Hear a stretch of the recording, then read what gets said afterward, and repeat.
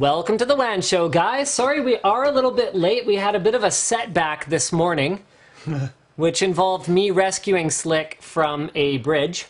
Which could have been really bad. You know, the first thing the police officer told me when I showed up was that fairly recently someone had been stopped in the exact same spot and had tried to fix their car, went under their car and died because someone rear-ended them. Wow. So he was like, yeah, it's probably good that you're directing traffic. So your strategy of standing in the top of the, like standing in a convertible. I would have seen them coming. Going like this, so you could have at least leapt into the oncoming traffic that was in either of the lanes on either side of you.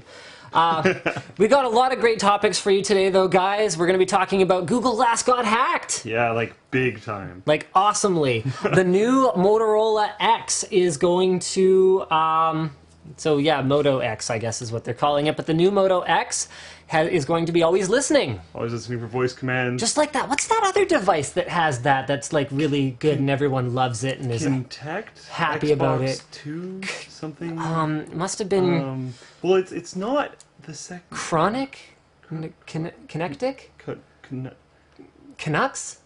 No, that's a hockey team. Not sure. Anyway, so we'll see how thrilled people are about this. We've also got a super fast Thunderbolt flash drive prototype from Intel, as well as some community topics, including AMD's $74 million net loss last quarter, but it's not all bad news. It's not all bad news. They have a new CPU that looks pretty fast, and they also have a, okay, they're saying Q3, return to profitability for advanced micro devices, which is extremely exciting. So stay tuned, guys. We also have our special guest, Logan, from Raise the World, or Tech Syndicate, but Raise the World with a 0 instead of an O on YouTube. So that guy will be joining us later on in the show.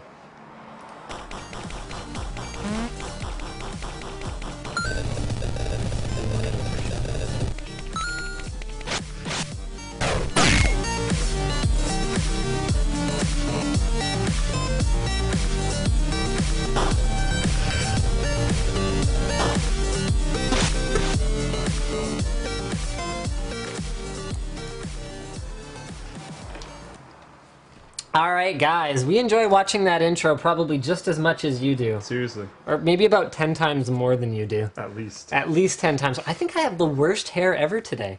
I think it would actually be improved by just doing this. And mine's like, fine. What happened? I know. It's like opposite day or something like that. It must be the influence of your new roommate who has the best hair ever. Seriously. Yeah. Okay. Alright guys, we've got our first topic of the day. Google Glass got H4Xored. Yo. Here we go. So this is from npr.org, and pretty much this gentleman right here with the extremely scary mug is responsible for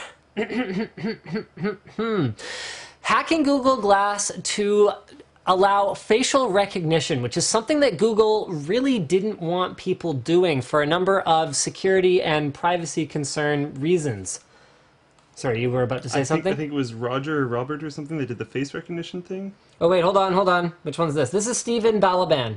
Yeah. I think he's implementing a new operating system and a way... Yep, no, Balaban first announced he had built an app that lets folks use Glass for facial recognition, and he has also said outright that his goal is to build an operating system that allows Google Glass to do things that Google never really intended it to do.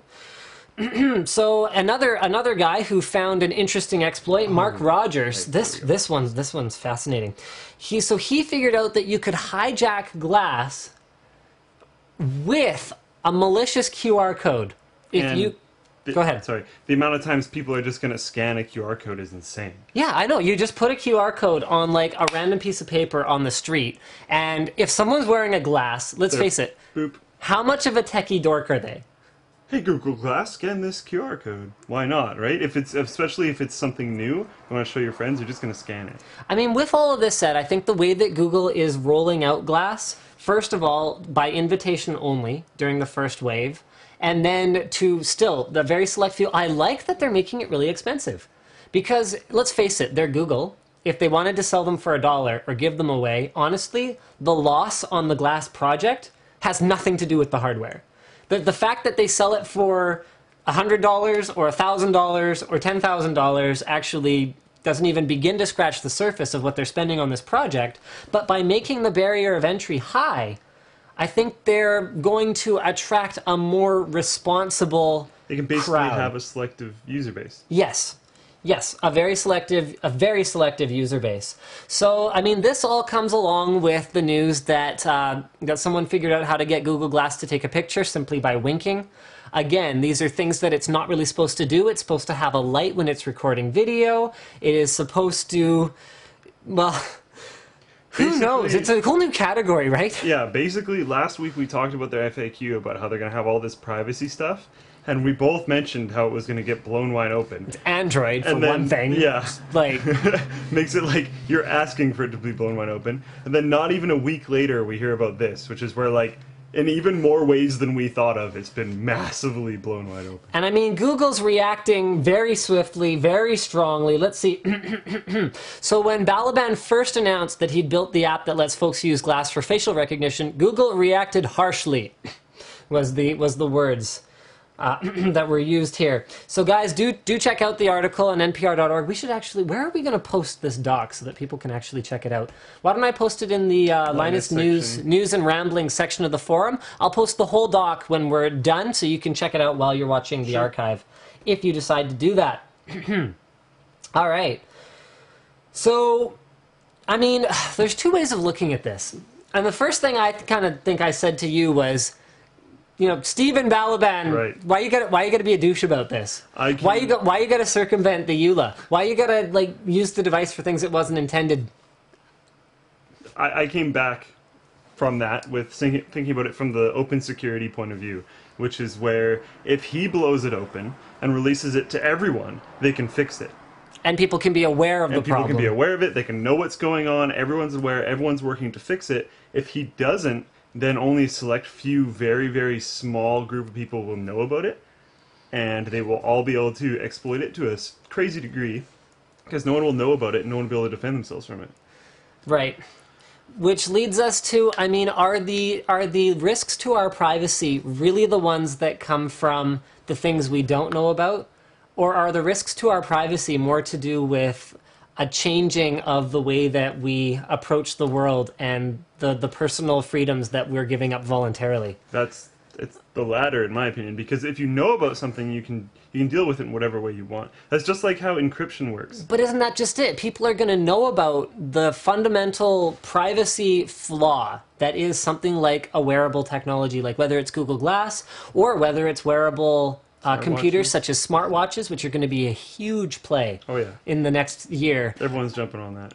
I mean, for most users who really don't know what's best for them, if you tell them, oh, well, okay, here's the risks and people will be able to see your face. I mean, so many callers last week. By the way, guys, we are moving away from the random live callers during the WAN show, and we are moving towards having those in the after party with just special celebrity callers during the WAN show itself. I mean, with most of them saying, well, I don't really have anything to hide, but at what point does something happen? Like I was having, when I ride my bike, I'm often sort of lost in thought about something else because I have to be 100% focused on riding, so I can't think about work or whatever else, but sometimes that allows me to think about other things. And one of the things I was thinking about is, what if I was falsely accused in this day and age? What if, what if my wife died and I was falsely accused of whatever the case may be? Does the technology that exists do more to implicate or protect you? Yes.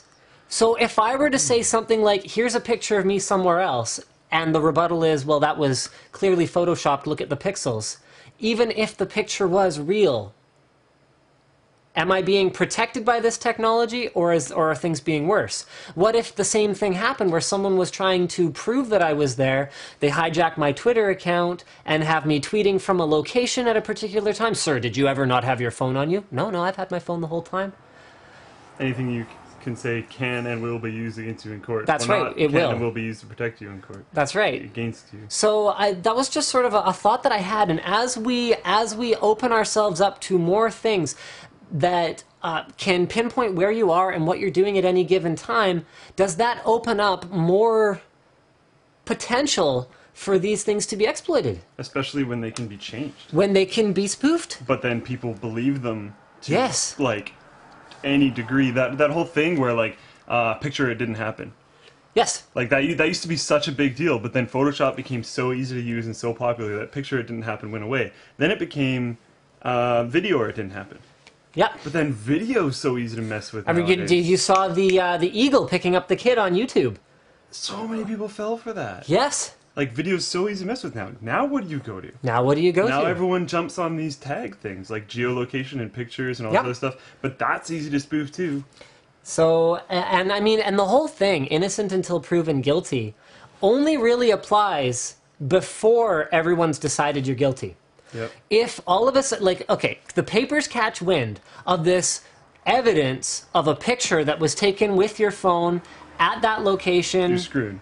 Everyone thinks you're guilty at that point. All of a sudden, you're going to have protests all over the place about a verdict that lets you off because hopefully someone on the jury understands that that thing could have been faked in whatever way, and hopefully whoever's going after you isn't sophisticated enough that they've. Yeah. Anyway, that was just one of my random thoughts. It's interesting. This stuff is getting so nuts. Like, okay, I didn't follow the Zimmerman trial at all. I was looking at it a little bit after the fact when I found out about the riots all over the place. Yeah. But, like, man, I've heard stuff, circumstantial evidence and all this stuff going all over the place. It's getting crazy. And, like, if you're not up on tech, it's going to be hard to sit in on court now. People are so polarized on an issue like that. Like, you try to read any Facebook discussion thread on the Zimmerman trial, and half of the people are, you know... I mean, it's just become a completely nonsensical fight. We don't get into politics on the WAN show, just to throw that out there for you guys, but like half of the people are holding up signs saying, like, there was like an old white dude holding up a sign saying, "I didn't get followed." And I'm sitting here going, like, you know what? It's not even about races. It's not about ideologies anymore. It's about a perception. Yeah. And everyone perceives things completely differently. Perception. Yeah. And I don't know... But you look at sort of where that perception comes from and how that's changing right now with something like a hashtag or a location, or, I mean, okay, hashtag's a bad example, but, you know, hashtag killed my wife. You know, that, okay, well, you probably shouldn't use that hashtag. Guys, we are not trying to create Do not... no trending Twitter topics. Hashtag kill my wife. You did not see it here. Oh my goodness. That's ridiculous. Let's move into our next topic here, I think. So this is an article from The Verge. Man, I love The Verge. Those guys are awesome. If you don't follow The Verge, just follow The Verge, and then you won't even have to watch our show unless you love our color commentary. So our color commentary is outstanding. Wait, follow The Verge and you won't have to watch our show? We have green commentary. We also have all of these colors. Yeah, we have all those colors too, and we even have a special... Okay, you know what? The Moto X will be listening for your voice commands, leaked video showed. So, yay, Canada, Rogers Carrier, here in Canada, was the one that evidently leaked the video showing that the Moto X is the second high-profile device that is going to feature an always-on listening feature. So, it is going to be more intelligent in not only the always listening way, but also in the way it gives you notifications. So it's going to, instead of blinking some meaningless light, and you can get apps like BlinkFeed. Have you tried BlinkFeed? I have not tried BlinkFeed, but I read that, and mine's not meaningless. I have it color-coded. Okay, you can have color-coded. I tried BlinkFeed. It was kind of, it's the kind of thing where, yeah, if you tinker with it, it's actually quite helpful, but there's no way my mom could do it. Whereas this is supposed to be an intuitive way to flash up the appropriate messages on your screen in an appropriate fashion and all of that. So they're doing that. They're also adding motion gestures, so flicking your wrist to access the camera, or taking a photo by tapping anywhere on the screen instead of having to press a shutter button, which I don't think is actually that revolutionary. I want a shutter button anyways. I'm a little bit surprised that, well, no, it's not even just that, but I've used devices that have that functionality before. That's true. So I like it to focus, and then I... I prefer touchscreen to focus, shutter button to take a picture. But at any rate, the thing to me that's most fascinating about this is not the Moto X. That's kind of irrelevant. But the fact that this is the future Google sees. Yep. This is the way they're moving. Whether it's glass or whether it's... So, I mean, is Microsoft being more forward-thinking than we're giving them credit for by having an always listening feature on Connect. This is the way Google's going. The problem... Why do we accept it from them and not from Microsoft? The problem with Connect is the fact that it's always on. You can turn Glass off. It's always listening while it's on, but you can turn it off. What about Moto X? It doesn't have to call in. Moto X, I think it's not going to get as much traction because, yeah, okay, it's always with you. And it's a phone. So it's always with you, and it's always on. You're going to always want it on. I think Moto X will not get the backfire that Connect has gotten because Moto X, I'm sorry, Motorola, it's not as high profile. Okay. It is a high-profile device. It's not the next Xbox. It's not supposed to be a game console. Yeah. It's supposed to be a phone. Yeah. Which this kind of could at least somewhat be related to. Makes a little bit more sense. Phone functionality. Makes a little bit more sense. B, more people are going to care about the new Xbox release than the new Moto X. So to you, it's an expectation thing. The expectations were high for Xbox. They expected it to be a gaming console. And there's a massive crowd. And it was a voice-powered vocal crowd. TV watching device that listens to you. Yeah. Whereas Moto X will be a phone that we already are kind of... Well, Siri broke new ground on that whole thing. Or, I mean, you could say Samsung's S Voice was... But it wasn't very good. No. You're right, whatever. But we're getting used to the concept of talking to our devices. You know what's funny is I personally never use voice control for anything. I set my alarm with it. Okay. I hold the thing down, press the button, wake me up at 8:30. Okay. And based on how many times you've shown up late for work... Speaking of, do you want to get into this? Showing up late to work. Do you want to get into this right now? Yeah, Is this a good time? Not having a good track record this week. Since we got back from Computech. No. Yeah. This week and the last half once? Well, the one time that you had to be here for the contractor. Well, I had to be here for that.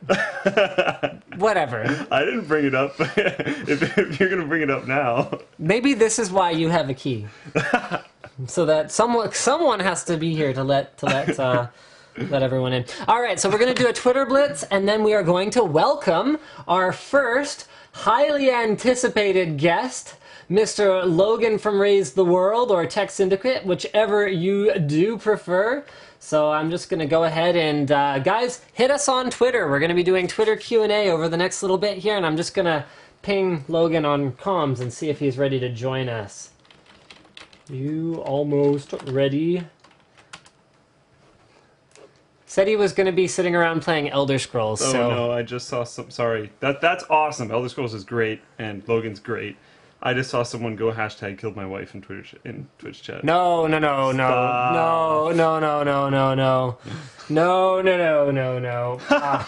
Someone did... You know that stupid Raise Your Dongers thing? Someone did that, but replaced dongers with Logan. Raise your Logans. Raise your Logans. All right, Logan, I just heard back from him on comms. He'll be joining us in just a few minutes here, guys. I'm extremely excited about this. He's a good guy, and yes, I'm excited.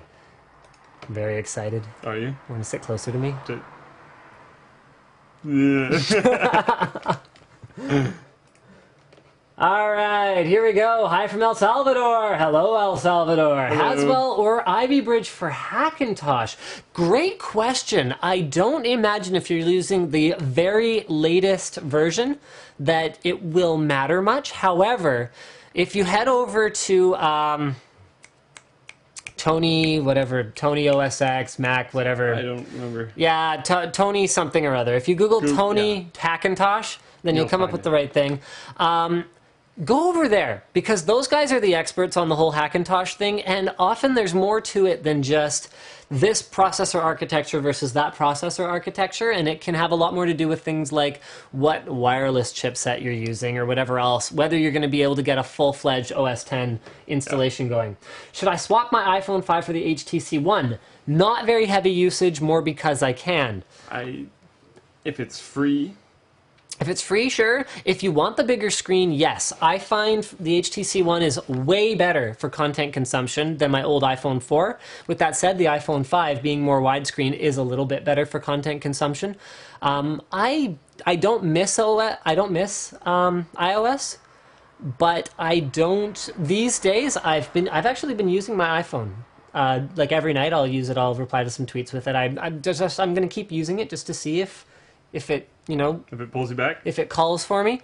And it doesn't, but it also doesn't bother me. because I'm not the same kind of hardcore phone user that some people are. And iOS did everything I needed it to do. Just Android can do more, and it can do it a little bit more easily sometimes. That's all. My router's overheating, even though it's in the coldest room in my house. Any tips? Throw a fan on it. You can get Gelid actually makes a router cooler. No way. Yeah. Do they really? Yeah, definitely. I think it was. I don't know if it was originally marketed as a router cooler, but they said maybe it was. It was marketed for something, but it works perfectly for router cooling. Okay, check it out. Gelid Solutions. Apparently they have a router cooler, which is bizarre. Totally inappropriate, Chris Moore. Love my Mac. Should I sell it? If you love your Mac, then I don't know why you would sell it. I personally believe there are better PC notebooks now than MacBooks. Yeah. Did you see the Blade 14? No. But it's downstairs. A few different, yeah, I know. Whoa, big cut. A few different brands lately have actually been releasing really nice PC notebooks. ZenBook Infinity. ZenBook Infinity Looks outstanding. There's that, I always forget the name, but it's got the cool double... Vizio. The new Vizio laptop's really nice. Really nice. Acer Aspire S7, as you guys know, huge fanboy. The next gen one fixes every problem I had. It has a better touchpad. It has longer travel on the keys. It is slightly thinner, has better battery life. And I think there's one other thing. Touchpad? Yeah, I already said that, I think. Oh. Anyway, whatever. It's better, and it's like, oh, I love this laptop. So, there's use cases for everything. You used to have to go Mac to get a well-built notebook. And you don't have to anymore. No. So, there you go. Interesting thing on that topic, Freddie Wong's crew is moving to PC. Are they? And they have a big thing about why they're moving to PC. Awesome. Would you upgrade from i5 2500K? Probably not. What's your opinion on the new Razer earbuds? Actually, they arrived today. I haven't tried them yet. We just got them like half an hour ago. With that said, the marketing all over Razer's site says bass heavy. So I can already tell you that I'm going to give it a mediocre at best because I don't particularly appreciate an extremely heavy bass experience. We usually go for quite wide open. Yeah, more of a balanced. What do you think about deliting CPUs? I think it's pretty pointless these days because you're not going to get much more clock speed out of it. Why is Display Fusion a must for dual monitors? You use it, right? It's awesome. By the way, right now it's like 69% off on Steam. I should probably buy it. It's awesome. So if you're running Windows 7, if you're running Windows 8, I don't think it's a big deal. If you're running Windows 7, get it. A lot of really good things, just look it up. Okay, laser or optical mouse, which do you prefer and why? I use a laser mouse. There's different reasons for different situations. So optical doesn't have the acceleration issues. Laser is super high DPI, but I think most people don't need that. And optical, you can get a better range of low DPI. All right, so that's pretty much it for the Twitter Blitz. We are going to bring on the guest. All right. Let me just, I don't have a less ghetto way to do this right now, guys, so I'm just going to go ahead and, yeah, wow. That is a fantastic, hold on, let's just get rid of that, and we're going to add it to this scene instead. So our special guest this week is powered by Razer Comms, as per the... Yes. We should just replace... Logan. Hey, what's up, guys? Hey, Logan, how's it going? Better than average. Let me turn down your live stream. All right, let me get my headphones on. Look, I look so angry, Jesus. You do look angry. I think that orange and white background is striking. You know why he's angry? Because I'm serious. He's very serious about the topic that we're going to talk about. What are we talking about? What do you guys want to... Segue. It's your show. Let's. What are we talking about? We were talking about basically the blueprints for NSA that Snowden apparently has. Ah, yes, let's go with that one. Okay, so I'm going to show the audience the article here on NBC News, and hopefully you had a chance to check this out before we started. Here we go. Okay, so reporter says Snowden has an instruction manual for how the NSA is built. So he's been hiding in an airport in Russia, trying to figure out if, they're going to let him in for a while before he goes to South America, or if they're not, or if they're going to require him to not leak anything, which he has already said he's willing to do. But this blueprint is basically the instructions for how to build the NSA. And Snowden has come right out and said, I don't want anyone to have this, because there's two outcomes here. Either someone else could build it, or someone could circumvent it. And these are both bad things. Logan. All right, well, the dude doesn't seem like an anti-patriot, and if he was to share something like this would damage the country. Now, the question that we really need to ask, I like to get to the root of things, like what's behind everything, and that is, does the NSA really need to exist? Now, that's a question that we should talk about outside of Snowden, but and I think Snowden thinks that it shouldn't exist. But if he does share this, this would be against everything that he has done, in my opinion. And tell me something. Go ahead. If he thinks it shouldn't exist, wouldn't blowing the lid off of it completely make it so that it doesn't exist? Or is this like guns, where if you just give everyone guns, that doesn't make guns not exist? But like Logan just said, like Logan just said, he's not an anti-patriot. He is fairly patriotic, so he doesn't actually want to hurt the states, and he believes that this could hurt the states. He still doesn't necessarily think the NSA should exist, but he also doesn't want to hurt his country. Well, yeah, think about this. There could be a lot of state secrets in this document, and those state secrets could do irreparable damage to the intelligence system in America, and it could give people in other countries secrets about how America does things. And some of the things do need to be secret from everybody. I mean, some things, but there has to be oversight, and there can't just be this ridiculous, like warrantless, wiretapping all over the country without any oversight at all, which seems to be what's going on. And I think that's what he's blowing the whistle about, and he doesn't really want to divulge anything that's going to do irreparable damage otherwise. Well, what his whole... Sorry, go ahead. Go ahead. I'm done. I was just going to say, what his agenda seems to be is actually the opposite of anti-patriotic, and it seems to me his concern is out of the welfare of the American people at whatever cost that happens to be to himself. So what is he more concerned about for the American people? The replication of an NSA-like system or the circumvention of it? I think the main thing that he is trying to do here is get us back on the track of democracy. And we even had Jimmy Carter come out this week, and he spoke to a German newspaper called, I think it was Der Spiegel, and he told that country that America no longer has a functioning democracy. Now, this is a Nobel Peace Prize winner and an American president.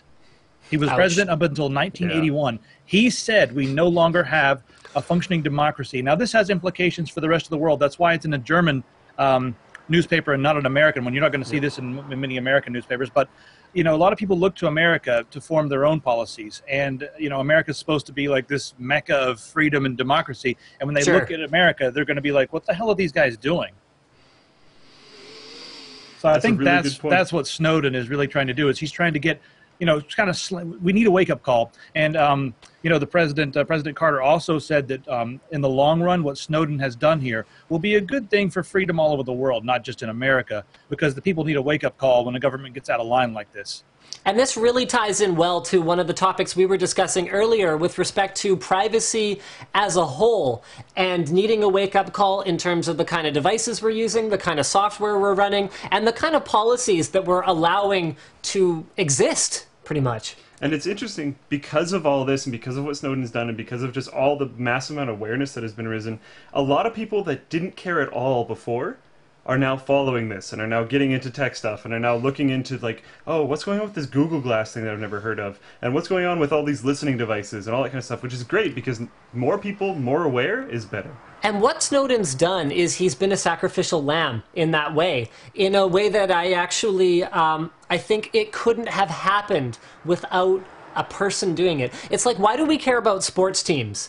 Because of the storylines, because of that guy hurting his ankle and then that young up-and-comer who scored the big goal and whatever else. Like, that's why we follow this stuff. Whereas if there was no Edward Snowden, are we paying this much attention? Does the everyday reader of the newspaper or whatever online publication has replaced the newspaper because it should have by now, has that reader is that reader going to have as much interest if there isn't a name? Right. Well, I mean, now you've got major people coming out. You've got Hollywood directors making the little videos for the internet. And yeah, 10 years ago, everyone that said anything about this was a tinfoil hat wearing, moron. So it is pretty cool that a lot of people are talking about it now. I'm not sure if that's going to make things go in a positive or negative direction yet. We could see the government go crazy and start throwing anyone in jail that coughs, which it's kind of maybe happening. But yeah, well, you better be careful what you say over there, comrade. Yeah, I know. I'm moving to the woods. I'm going to be in a cave soon. At this point. Speaking of living in a cave, I'd love for you to tell the viewers who aren't already familiar with you a little bit about Tech Syndicate and the tech, and introduce yourself and make sure that they know where to follow you. Okay, well, we are over at techsyndicate.com.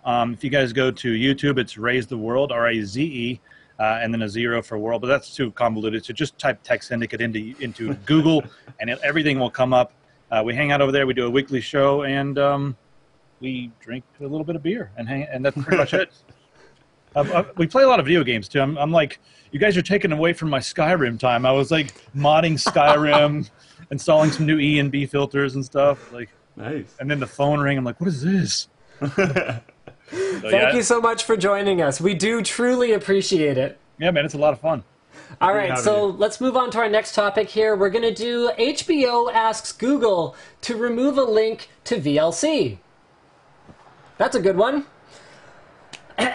So we think this was probably accidental. So they issued a DMCA takedown to Google saying that, you know, it was a copyright infringement, and as unintentional as it may have been, how problematic is this? Because DMCA takedowns, for one thing, don't get policed to nearly the same extent as they probably should, and they are able to affect things about a website's rankings in terms of search, even if they are completely unfounded. More DMCA takedowns equals worse search relevance from Google's eyes, and where's the regulation here? There isn't any, as far as I really know. Yeah, I always like to, you know, with everything, go as far back or as far down to the root as possible. I mean, Henry David Thoreau had said there were 10,000 people hacking the branches of evil and only one person hacking the root of evil. So you got to find out where the root is. And the root here is that the people in Hollywood and the powers that be just do not understand the new technology. And whenever they see something that's suspicious, they try to kill it with fire. And so that's the problem that we're really having. We need to educate them, number one, if that's possible, or replace them you know, by voting in people who are competent and can actually read, you know. So that's the big problem here. We've got morons running the show. And then we've got these old companies with their old technology, you know, like phone systems, and they don't want fast internet because that means that their old school phone lines are no longer going to be relevant. So they're all fighting against that. Then we have Google on the other hand. Google's a modern company. They understand what's going on in the world. And they are fighting against this because they don't want to police the internet.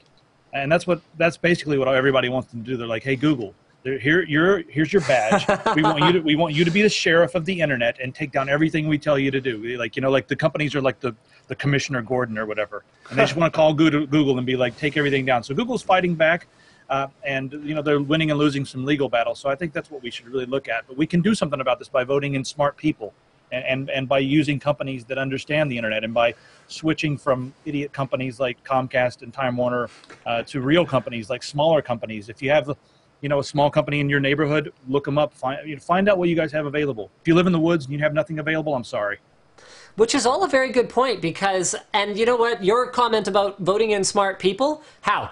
I mean, maybe on sort of a more municipal level or even a state level, maybe, but at a federal level, I mean, we're not nearly as bad as it is in the US in terms of how many choices we have. We usually have one choice that's going to make it, and then one choice that might make it, and then we'll probably have like 2 or 3 more that maybe they're not going to get elected, but at least they're not total yahoos and like a complete nobody. You guys are a purely dual party system at this point. No one else stands a chance. Yeah, and you know something? George Washington happened to say that a two-party system would destroy America. And we made a shirt and we put it in our store. It just says, I don't party, and it's got a picture of George Washington on it. That's on epicpants.com. I'll just plug the website, you know. But that's awesome. It really, he really did say that, and it really does mess up a lot of things because they're pretty much the same choice right now. But what we need to do is start focusing on community. Remember when we were all out hanging out in California, what was that, 2 months ago now or something? Yeah, it was a while ago now. Yeah, so we were all out there hanging out in California, and I was listening to a lot of California public radio. And here's an interesting thing. Right now, there's a lot of community stuff going on in Northern California. A lot of small businesses are getting together, you know, and working together to generate community wealth. That way they don't have to worry about the big companies that much. And on this community radio, there was one guy giving a lecture, and he kept talking about Vermont. So I drove up to Vermont to see what was going on. There's like 10 small, very small internet providers. One of them is providing gigabit internet to people in Vermont for $40 a month. And there's like all kinds of small things going on. And, you know, all the Vermont government is doing is they're funding it like crazy because the smart people in Vermont voted in good people. So that's what we got to do. We got to start on small levels and just say, you know what, screw you guys. You guys can play government in Washington. We've got our own thing going on here, and it's amazing. That'll work out better in the States. Yeah, I was going to say, the United States of America has right in the name that there are individual states, whereas here in Canada, we rely a lot more on the federal government to keep things under control, and while it's not quite as broken as it is in the U.S. in some ways, it's certainly not perfect, and we're a little bit more locked in. Yeah, like, what do you guys have as far as, you know, community leadership? Do you guys have, I mean, I'm sure you guys have, like, cities and townships, but I mean, like... Yep. Like, what do you guys have to rely on? I mean, like... They don't have much power. No. Really? Like, we have a municipal mayor, but they pretty much just decide what, like, new garden gets planted. Yeah, it's they don't have nearly as much control. I mean, even things like police are on a federal level. So some large cities, such as Vancouver, will have their own police department. But even then, that doesn't mean that they can just say, RCMP, you're not here, we're here. Because there will be Royal Canadian Mounted Police in Vancouver in addition to Vancouver City Police in Vancouver. And only cities that have a big enough budget to afford their own police are able to even do that. All right, so let's just put out a hypothetical there about Canada. Let's say, like, you know, John and Bob get together with Sally and they create a very small web startup company. Like, what kind of support would they get from the government? You know, if they wanted to provide gigabit internet to just one community. At that point, now, okay, for internet, I don't know, but for small business startups, there is lower-end stuff that is not federal where you can get grants if you propose your business. But then they have to decide whether or not they think it's a good idea before you get any support. Yep, and the other issue is actually bringing it back to telcos. Telcos are very much controlled by the government, whether it's municipal or whether it's otherwise. So, for example, there's a small municipality near Vancouver where Shaw Cable, who is the large cable provider around here, is not allowed to go, and Delta Cable has a monopoly. So in this case, we're swapping out one monopoly for another one, as opposed to actually allowing everyone to go head-to-head, and that's all becoming more twisted as opposed to more clear over time right now. We're scaring people in the comments. They're like, hey, man, I hate politics, but I'll just say this to the guys in the comments. You know, technology has really taken over the world, and all the geeks that were growing up in, like, the 80s and 90s, those geeks are getting jobs, and they have to worry about all the regulations and stuff. But yeah, I agree with you guys. If you guys are sick of politics, you know, it is pretty scary stuff. Let's go pure technology for our next topic here, guys. I'm just going to load up the... Here we go. Correct thing. Boom. So Tom's Hardware got their hands on a Core i7-4960X. So what is this thing? Basically, it is less than what I expected. That's one way to put it. I'm gonna put it that way. So what I did expect was that it was going to have Ivy Bridge based cores as opposed to Sandy Bridge based cores. I thought we were all expecting that. You're expecting that? Yeah. Good job. Yeah. Fist bump. Yes. Well, you know, Ivy Bridge. I got some insider information that said that Ivy Bridge was going to come out after, or actually, Haswell was going to come out after. So I don't know what I expected. I just expected more speed than this. I expected more cores. That's what I was really expecting, because what Intel's delivered here is they've delivered pretty much that CPU and with like a slightly more different core architecture. So basically a process shrink, but a glorified one, because when we moved from Sandy to Ivy, we didn't get a normal node shrink. Yeah. What we got was a node shrink and some tweaks that actually gave a 10% IPC performance improvement. But the problem with that is that normally when we just do a die shrink, we do something else. And we didn't this time. Instead, we've just saved power, which is interesting, without adding any oomph to it. So they had the potential here, because I don't know how many of you guys know this, but Sandy Bridge E has 2 fused off cores in it, Every single one of them has at least 2 fused-off cores in it. They were there. The fact that 8-core Xeons exist means that the cores were there. So what they've done, what they could have done, was they could have added 2 more cores, kept the same clock speed, and I would have gone, yeah, still great for gaming, awesome for content creation, professional work, workstation work, and all of that. Instead, what Intel's done is they've gone, now, status quo's okay. It's going to be one full processor architecture behind the mainstream platform, which is completely unacceptable for what is supposed to be an enthusiast-grade platform. And not only that, but we're not even going to get more cores over the last gen. So we're going to get a 10% IPC improvement, and we're still going to pay $1,000 for it. What blows my mind is that they'll do something like keep the fused-off core idea, and AMD just comes out of nowhere, bam, pulls out this ridiculous processor.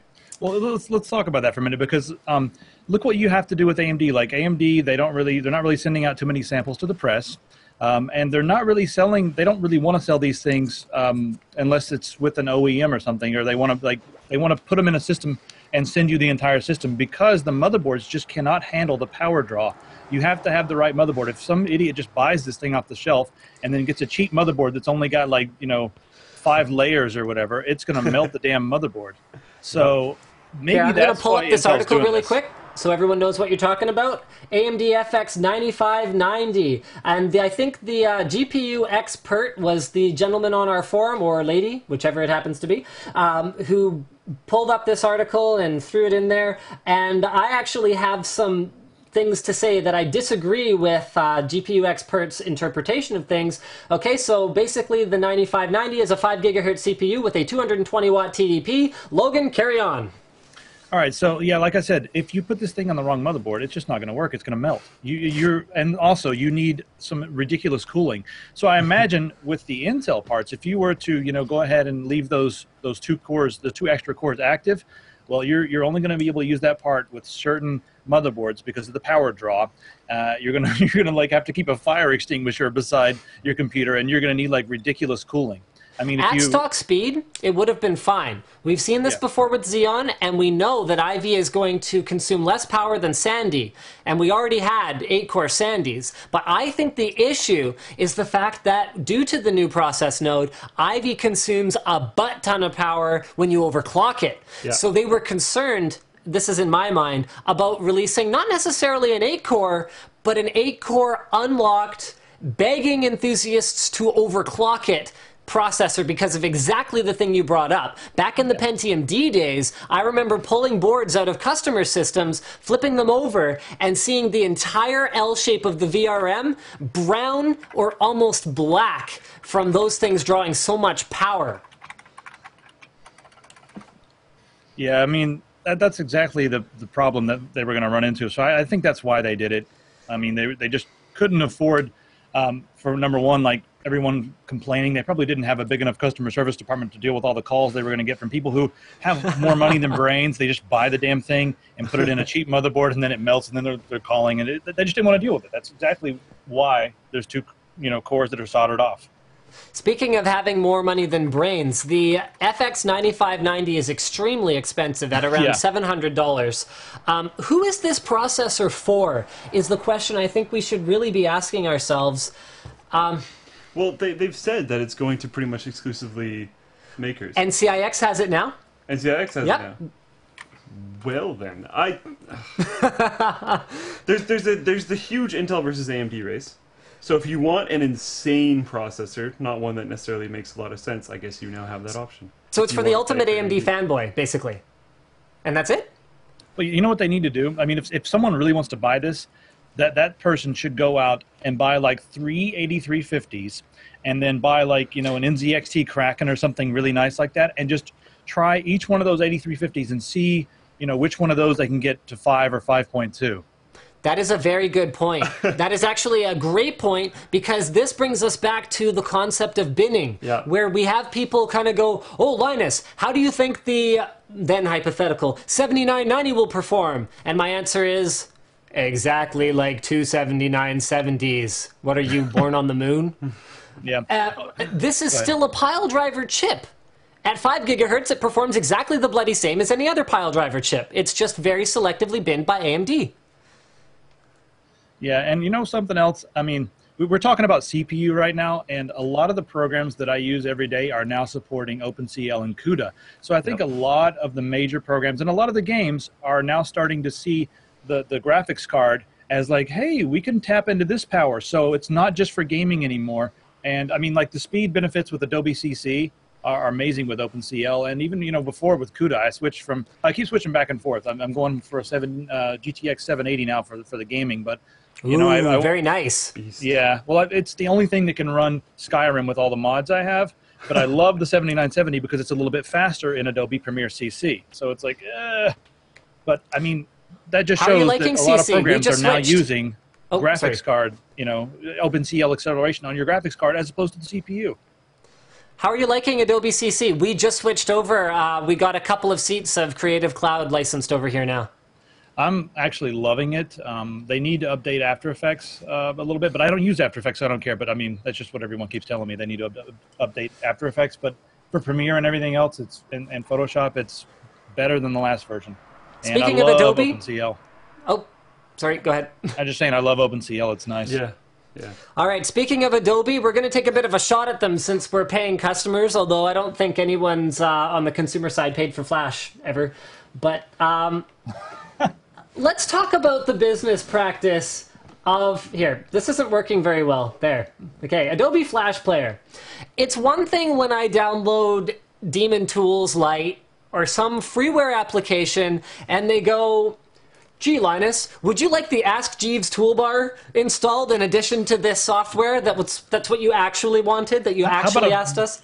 How about a trial of McAfee? We know you want a trial of McAfee. I would love to have a trial of McAfee. Yeah, we got one right here. Why does Adobe need to do this? Why do they give you a prompt to download Chrome? Or I think actually McAfee trial is one of the ones they do. It might be on like Shockwave Player or something. How immature is this? You know, Adobe CEO, every time he opens his mouth, I cringe. He clearly sees all of his customers as resources and not, you know, truly people he should be working for or pleasing. For him, the customers are just a resource pool, and that's very disturbing to me. I've heard a lot of people have seen him that way. It's very, very true. And I have seen them do McAfee on Flash before. Yeah, I've seen them do McAfee before. Yeah, that's what we get here in the States. Every time I go to download Flash, it's like, you know, the other day I was like just, you know, half asleep, and I almost clicked OK to McAfee, and I like, that was like the fastest wake-up call. It was like a splash of cold water in my face when I almost clicked the OK button. I was like, oh, God, no! You would have had to reformat. You have nightmares that night. Full cleanse. Hauntings, an exorcism to remove it from his computer.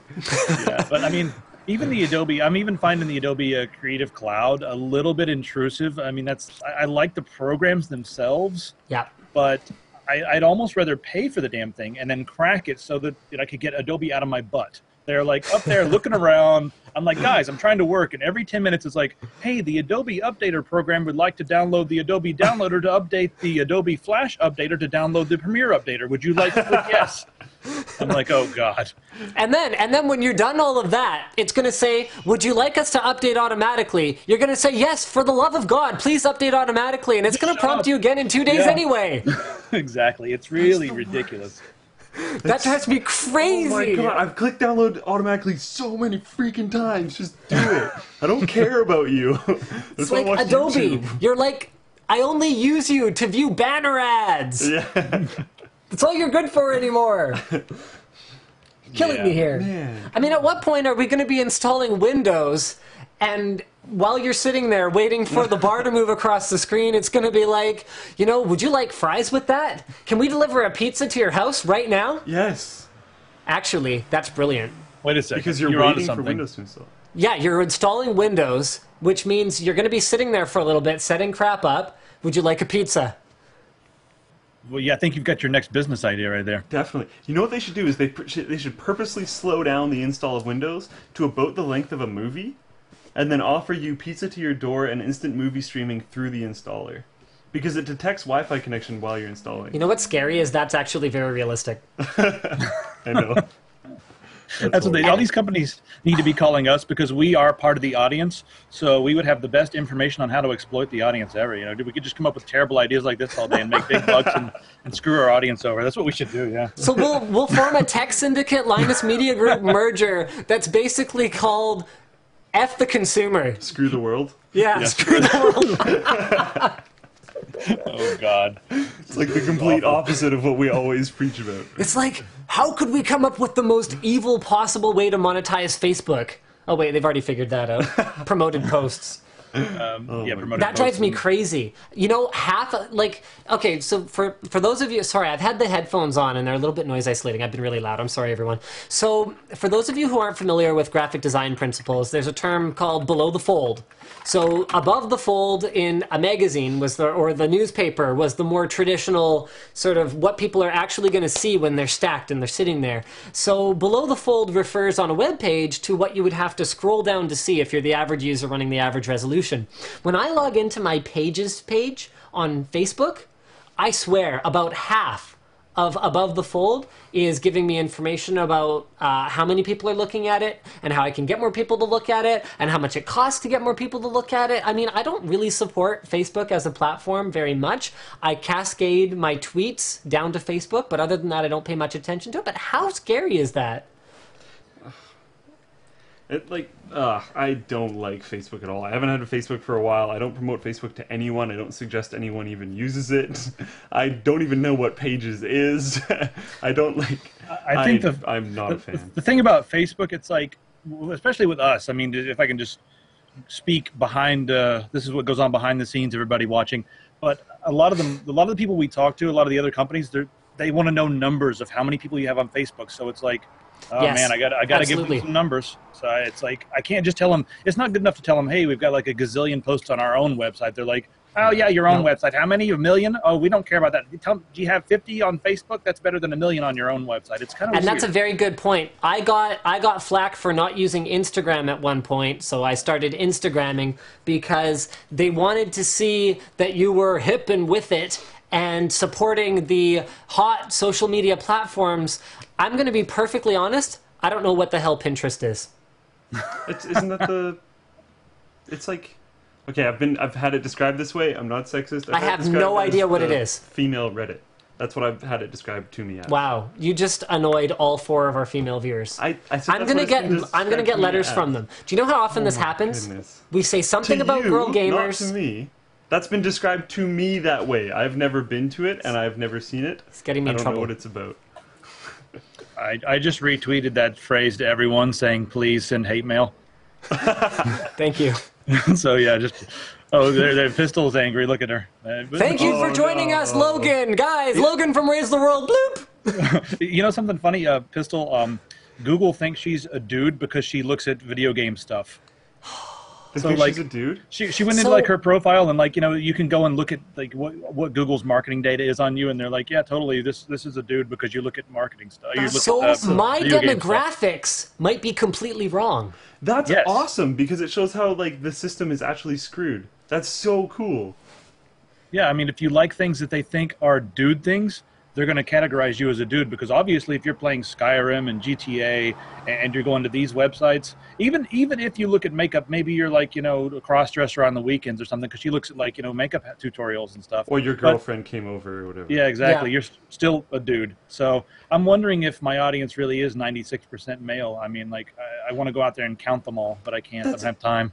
That's interesting, because nowadays, especially like elementary school, I have a buddy whose little sister is in elementary school still, and all the girls are going to school with DSs. They're all playing games. Yep. Like it's not just guys playing video games. Is actually quite a bit of girls. So is Google just assuming any chick that's into video games, which there's more than most people think, is a dude? Well, unless you're playing like, you know, Animal Crossing or The Sims, because I mean, even though that's sexist, I think a lot of people like think that, or you know, The Sims is the only game my sister plays. So yeah. And, well, I even had you know, a friend who was getting into game development, and she was, you know, talking to some different people out there, and they're like, "Oh, that's great. We need a girl. Are you going to make more games like Animal Crossing and stuff?" And she was like, "No, I play Crysis and everything else, and you know, I play Skyrim, Fallout, whatever." I've got one of my buddies that lives on the island. His girlfriend's name is Randy. She plays like Skyrim and Counter-Strike. Like, you're not gonna, if you see those metrics, you're not gonna assume she's a girl. I think part of it is a lack of exposure for girls. I mean, my wife didn't necessarily play anything more advanced than the 2D side scroller on, Windows 98 before I met her. But by the time I was done with her, she was a pretty reasonable Team Fortress 2 player. A quite good Left 4 Dead player, actually, all things considered. And she didn't really play Oblivion, but she'd sit with me while I play it, and she'd, help. It's just not super mainstream yet, but it's getting that way. Speaking of which, yes, hero segue, here we go. Boom! League of Legends is now a sport in the US. Whoa. But only League of Legends, no other esport. So not StarCraft, not whatever else. League of Legends is like Xbox Live for the PC. Like, that's what the community's like. And I just said that on your show. Okay, shots fired. Okay, you're going to have to defend that. Go. I agree with Logan. I don't disagree with him. I just said shots fired, smart guy. Okay. Yeah, that's the comments. That's all I'm going to say about it. I mean, that's it? You're going to leave us hanging with that? Okay, the community is huge. I don't really play MOBA games, but yeah, it really is. The community is huge, and it's a really young community. But there's not a lot of people on there. As far as like, there's not a lot of like people on there to be a good guide, if you know what I mean, like, or a good example. It helped of what a good community member should be like, from my experience. Now, I could be wrong. There could be like some grandfather figure who's like on there like, hey, we shouldn't call each other, these names or use ethnic slurs. But for the most part, whenever I see something from League of Legends, it's either some over-the-top death threat, like the stuff that kid got thrown in jail for, which was ridiculous, or it's, some kind of ethnic slur stuff. But that's just from my own, what I see. If the League of Legends community can come out and say like, hey, that's not what we're about, we'll do it, and maybe show me something that's not that, because that's all I see from that community, and it kind of makes me kind of walk away from it. Kane is over in Australia right now at PAX Australia, and they're having a huge League of Legends tournament. And it seems like a lot of the hardcore PC gamers like just stay the hell away from it. But then there's an entire crew that comes to PAX, and that's all they do. They go into the League of Legends section. Yep. They don't venture out and look at anything else. And they're like a different type of PC gamer, but they're still PC gamers. But they keep to themselves, and it's kind of a strange community. I don't exactly understand it. That is a very interesting insight. So why exactly League of Legends versus anything else? Is it just because Riot has all the money in the world in order to buy the attention that they need? Because I think the main motivating factor here was international gamers. Getting them into the country with the same kinds of visas that are given to professional athletes. Why not StarCraft 2? Why just League of Legends? One of the things that I brought up is Riot is still not really, I wouldn't say a startup, but they're still really new. They actually have not been around for that long. Right. But they're huge and massive and becoming an economic power. And they've been driving this really, really, really hard. Blizzard doesn't fight for their game nearly as much as Riot does. And they have started to more since Riot has. But Blizzard doesn't have the massive, like, a lot of the huge tournaments are driven by Riot. Right. Not a lot of the huge tournaments are driven by Blizzard. Now they have stuff coming out, but they didn't before. Well, Blizzard's always been very, very aloof to anything. What's actually going on with the game? They do the game and they do it well, and then they kind of go, everyone should, just do what we think they should do because we're Blizzard. And they've been that way for a very long time. I mean, maybe this is the wake-up call they need. But the angle that I really want to talk about here, maybe Logan, you can give me your thoughts on this. Is this going to open up esports as a more legitimate and less of an underground thing in North America? Because right now, compared to other markets like Europe and Asia, esports is laughed at. And I'm talking in relative terms. Oh, I mean, it could be a good thing, but I mean, what we have to look at here is the fact that the reason this is getting big, or the reason this is happening, is because it got so big. And, the big companies will look at anything that has this size audience and just be like, how can we turn this into something we can monetize better? And by turning it into a sport, they can monetize the hell out of this. Yes, they can. if other games get this big as well, or if they look at this and then, someone gets a bright idea in a conference room and says, hey, we can monetize other games. Well, it's going to happen. And it's obviously going to happen with new games as new games come out because, that's just the way things work. So that's what I'm looking for is an executive in a room to think he had an original thought and go, oh, I got a bright idea. Let's monetize all these games. Oh, that's a great idea, Stanley. Let's do it. So that's what's going to happen. Maybe those executives will be us at what was it? Bone the Customer Inc. Oh yeah, like screw the world. Screw the consumer or something. Screw the world. All right. Speaking of people who are screwed, I'm going to segue into our next topic here. Boom! This was submitted by E. Chondo on the Linus Tech Tips forum. The original article is from /gear. As if anyone with half a brain didn't know this already, Oculus Rift will not be available on next-generation consoles. Logan, your thoughts on Oculus? We need one of those. We talk about this thing a lot. A Pistol just ordered the Leap Motion, so have you seen that thing? Yes. And very cool. This morning, woke up and she was like, oh my God, I got an email saying that it's been shipped. So this combined with the Oculus, that's going to be like a different type of game experience. I don't think this entire thing's going to replace the mouse and keyboard. But I haven't tried an Oculus Rift yet, so I really need to play around with one. Have you guys tried one of those things yet? Yes. Yeah. We actually had a very cool opportunity. Guys, if you haven't seen this already, check out the Linus Tech Tips channel where there's a video called VR Virgins. And it's got keywords Linus and Slick in the title as well, where we both actually, it's my first time on the Oculus. It's your first time too, right? Yeah, it's both of our first time on the Oculus, and we were actually one of the first people outside of employees at Omni to try or Virtuix rather, to try the Omni, which is that omnidirectional treadmill. So we got to try Oculus and Omni at the same time. Okay, I've got a question. Very cool. How the hell do you crouch with the Omni? You lean over, you bend over. So you just accept that that's the way to do it. So if you have back problems, then you're screwed? I think you can kind of bend your knees a bit. Well, wait, hold on a second. So we're saying if you bend over, you're not screwed, and if you don't bend over, you're screwed? How did I get involved with this conversation?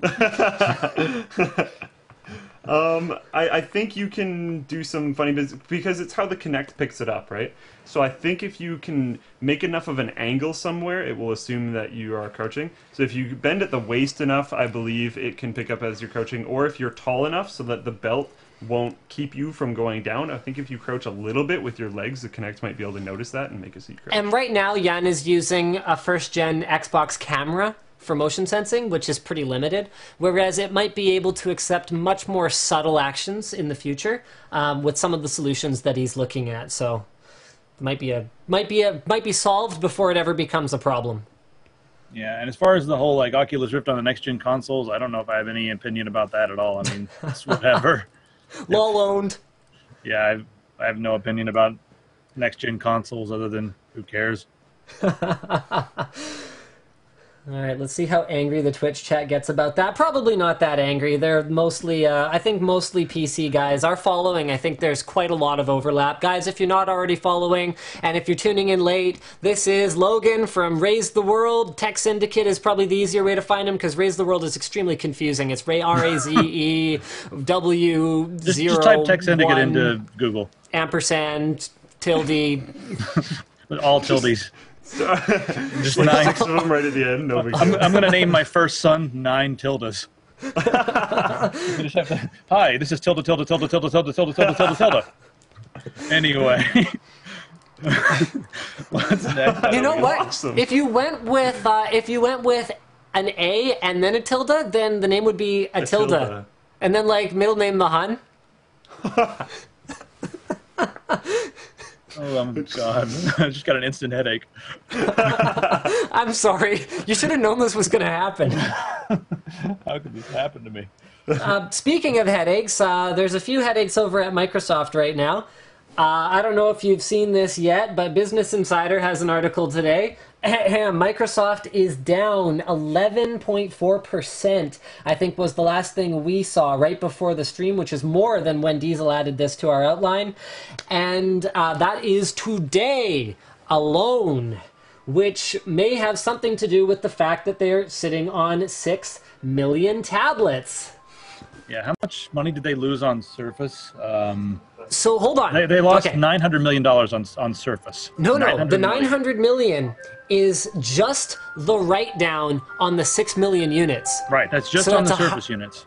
Yes, so that's $150 per unit, writing down the value based on what they believe it's worth in the market, okay? And then that's the 900 million. Now, let's factor in, that doesn't even include R&D or marketing. I mean, how much do those commercials cost to make an Air? Sorry, go ahead, I'll let you talk, because I'm like going on about this. I wasn't saying anything, I thought Schlick was saying something. I wanted to go get ice cream. Right, we had an ice cream truck going by. I was pretty tempted to just run out and go get ice cream. I'm sorry. There's a video feed of you. You can't leave. I'm like a dog, man. You hear an ice cream truck and I'm like, I gotta go. I don't know what I'm gonna buy when I get there, but I just gotta go. Oh, man. Okay, so bringing us back on topic, much in the same way that people see a Surface commercial and they're tempted to go buy one, correct? Say what? Can Microsoft be a hardware company beyond Xbox? And even at Xbox at this point? God, who are you asking? I don't know. Can Microsoft be a hardware company? If you look at their track record, Zune failed. Failed. Windows Phone failed. Windows Tablet failed. I don't know of anything else. Xbox. Well, okay. Winner, chicken dinner. Yeah, Xbox is amazing. So if they don't do like hardcore gaming, and they don't directly tie in Xbox, I don't really think they have a chance. Let's look at this in like an Apple way, because right now they're doing a lot of things that they see Apple doing, and they're like, hey, Apple does all these things. We want to do those things too, because Apple has a much better control over their customer. And that's the control that we want to have over our customer. We want to control their experience, and we also want, Microsoft drones out there, just like the Apple drones that are like, yay, anything you guys buy. That's what they want, but they can't exactly do it. And here's what Apple had that Microsoft has never had. Apple had Steve Jobs, and Steve Jobs would go out there and he ignored all of the customer research. He ignored everything, and he made products based upon what he personally wanted. And then he would say, exactly, then he would say things like, how can the customer possibly know what they want until I tell them what they want? And Microsoft is trying to do this right now. Yeah, exactly. And Microsoft's trying to do the same thing, but they really don't have any idea what the customer wants. And they're trying to force the customer to want things that they shouldn't want. I mean, have you seen some of the research that's come out of Microsoft in terms of focus groups that they've run on UI, for example? Back when they did the ribbon for the first time, the first implementation of the ribbon was terrible. So this is in Microsoft Office. This is when they revamped the interface back in 2007, for those of you who aren't familiar with the ribbon or don't know anything but the ribbon. But I saw some of the quotes from the focus groups, and it was like they had found the biggest chimps in the world to tell them that the ribbon was the best thing ever. And the problem with that is that I was talking to someone at Intel actually earlier this week, and he was saying, well, we used to have kind of this vague metric that the enthusiast or the gamer or whoever was worth anywhere from 7 to 20 times what they were actually numbered, because they would talk to anywhere from 7 to 20 people. And that is what Jobs figured out. Instead of appeasing a bunch of chimps who aren't going to talk to anyone, or if they did, no one would listen, Apple figured out how to appease creative professionals and bloggers and video professionals and all those guys that people are actually going to shut up and listen to, and he managed to build what they actually wanted. And people that will be asked. Big creative professionals. Dude, what are you using? Like what camera? Some crazy DJ that's making music. What are you using? Oh, I'm using this platform and I'm using a MacBook. Even if it makes no bloody difference. Doesn't matter. Doesn't matter. That pro guy that you idolize is using it. You have to have it. Yeah, it's kind of difficult these days because I deal with a lot of creative types as well. And I'm on PC, and a lot of them ask, like, hey, what would you use if you were building a new editing rig? And I tell them PC and Adobe Premiere, and it's just like, it's so hard to get them to come around to the idea of using something that's not an Apple because they're so indoctrinated. And Microsoft, I mean, they had a lot of success with Xbox and Xbox 360, and who knows what's going to happen with Xbox One. So they are having success there to an extent. But as far as like their Windows 8 has been, a sort of a nightmare as far as the media goes. And then the Surface, I mean, I don't even know if they know what they're doing at this point. I mean, they're trying to restructure. You saw Ballmer like, hey, let's restructure. I saw that letter. Yes, We're going to be different now. Developers. I don't know what they're up to, really. Yeah, actually, I was going to pull that out as just a joke. I grabbed the YouTube clip, but play it. The developers, it's so good, right? Yeah. I mean, did Microsoft allow Apple to steal their strategy, and have they not even figured out how to copy Apple? I mean, you look at, why was iOS so successful? I would argue that one of the best things about it was gaming. Microsoft had an opportunity to make Windows all about gaming, and they are letting it slip away from them. They are abandoning it as a platform for gaming. They are instead focusing on things like a music store, which is them following what Apple's doing, as instead of actually leading the charge on something where they have dominance. You look at what they've done with Xbox, where they've basically given the old, you know, that company we were talking about starting to their few remaining loyal consumers. Is there still time to turn this around, and is that the solution? Well, I like to take a step back and look at the big picture again. And there's two different ways that companies work, and that's closed and open. You have the old school mentality is closed garden. We will build all these walls. We will build our app stores, and our app stores will be proprietary. And you must stay in our little place, and that's where we want you. Then you have a company like Google that says, you know what, we don't care where you go. We're going to own the internet, and everything you do will be through Google and with Google, and we're going to be in your pocket. We're going to be in your, wherever you are, that's fine. You guys can go shop at Amazon. We'll still make money. You guys can go shop somewhere else. We'll still make money. I mean, of course, they've got their alternatives as well.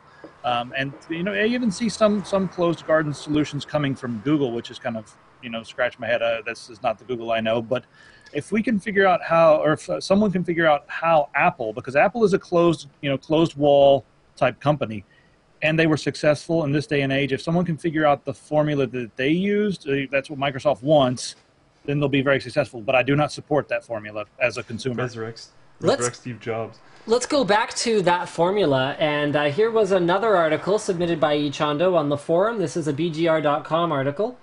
And Apple has just lost 300 million potential mobile customers by alienating two of the largest mobile carriers in the world. So MTS, Russia's largest mobile operator, made a splash last week by announcing it will stop offering iPhones. This was followed by, hold on, there we go, Vimpelcom and Megaphone after their 5-year contracts recently expired.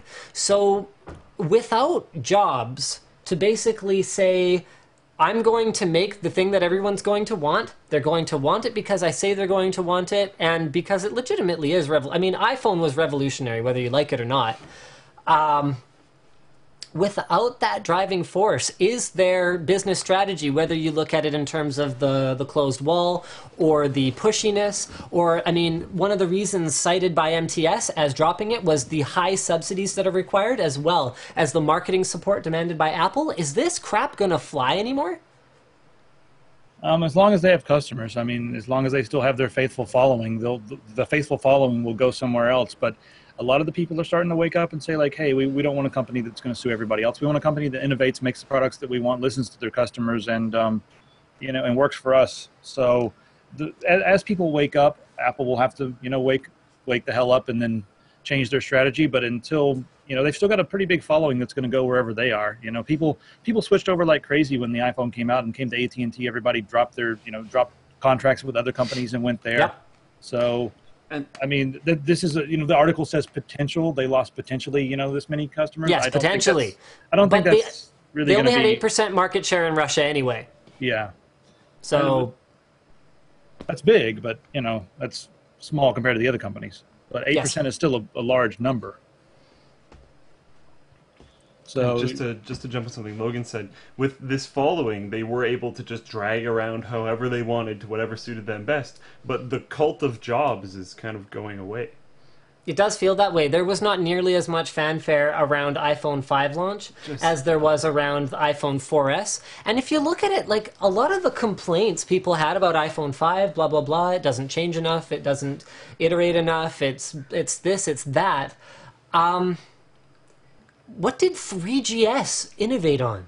They wouldn't have cared if Jobs was able to go up on stage, be super charismatic like he was. And tell them iOS 7 and iPhone 5 are both the greatest things they've ever seen. Yeah. I think that's at least part of it. Also, with his vision, certain things would not have happened. Speaking of iOS 7, does it smack of desperation that they're doing something like an icon logo redesign and calling that a big deal? It's... I don't even care. Yeah, none of us care. We're all like sitting here like, Apple. All right, so why don't we move over to... Actually, I have another Apple thing. Apparently, that girl who the iPhone charger electrocuted her or whatever. It looks like now with some new information, it might have been a third-party charger. So third-party chargers, guys, not just Apple ones, watch out because they may not be built to the same standard as a first-party one, and they might look exactly the same, and they might output 5 volts exactly the same, but the safety certifications might not be there. As someone who used to work at a PC retailer, I did look into how much something like a CSA certification costs, and let me tell you, if you're buying it for $2 at the night market, they don't have it. Yeah. Just throwing that out there. Yeah, I don't think there's anything I need to say on that. You pretty much covered that. Thank you. Done deal. Be careful what you buy. Okay, the 8-character password is no longer secure. Logan, maybe is this the last one you want to tune in for? I know I had said I wanted to keep you for an hour, and you had said, "Oh wow, an hour is an awful long time. I'm busy playing Elder Scrolls." I'm trying to mod Skyrim here, guys. I mean, come on. I like to use all these products. Like, we talk about them all week long. You know, we go crazy talking about them, and then at the end of the week, I'm like, damn it, I haven't even been able to play a video game. That's all I want to do with my life, and I'm talking about playing video games all week, but I never get to play them. Anyway, the 8-characters password, yeah, it's no longer secure. You know what we need? We need phrases. We need to move over to phrases. Think about how secure, you know, like a phrase like, "My mother makes me so angry I could throw a cat down the stairs." That's your password. That's what we need. That is the most secure password I think I've actually ever heard. But it needs to be a full phrase, and then some of the things in there can be capitalized. Some of them can be like numbers, you know, like the E in the word "the" can be a 3 instead.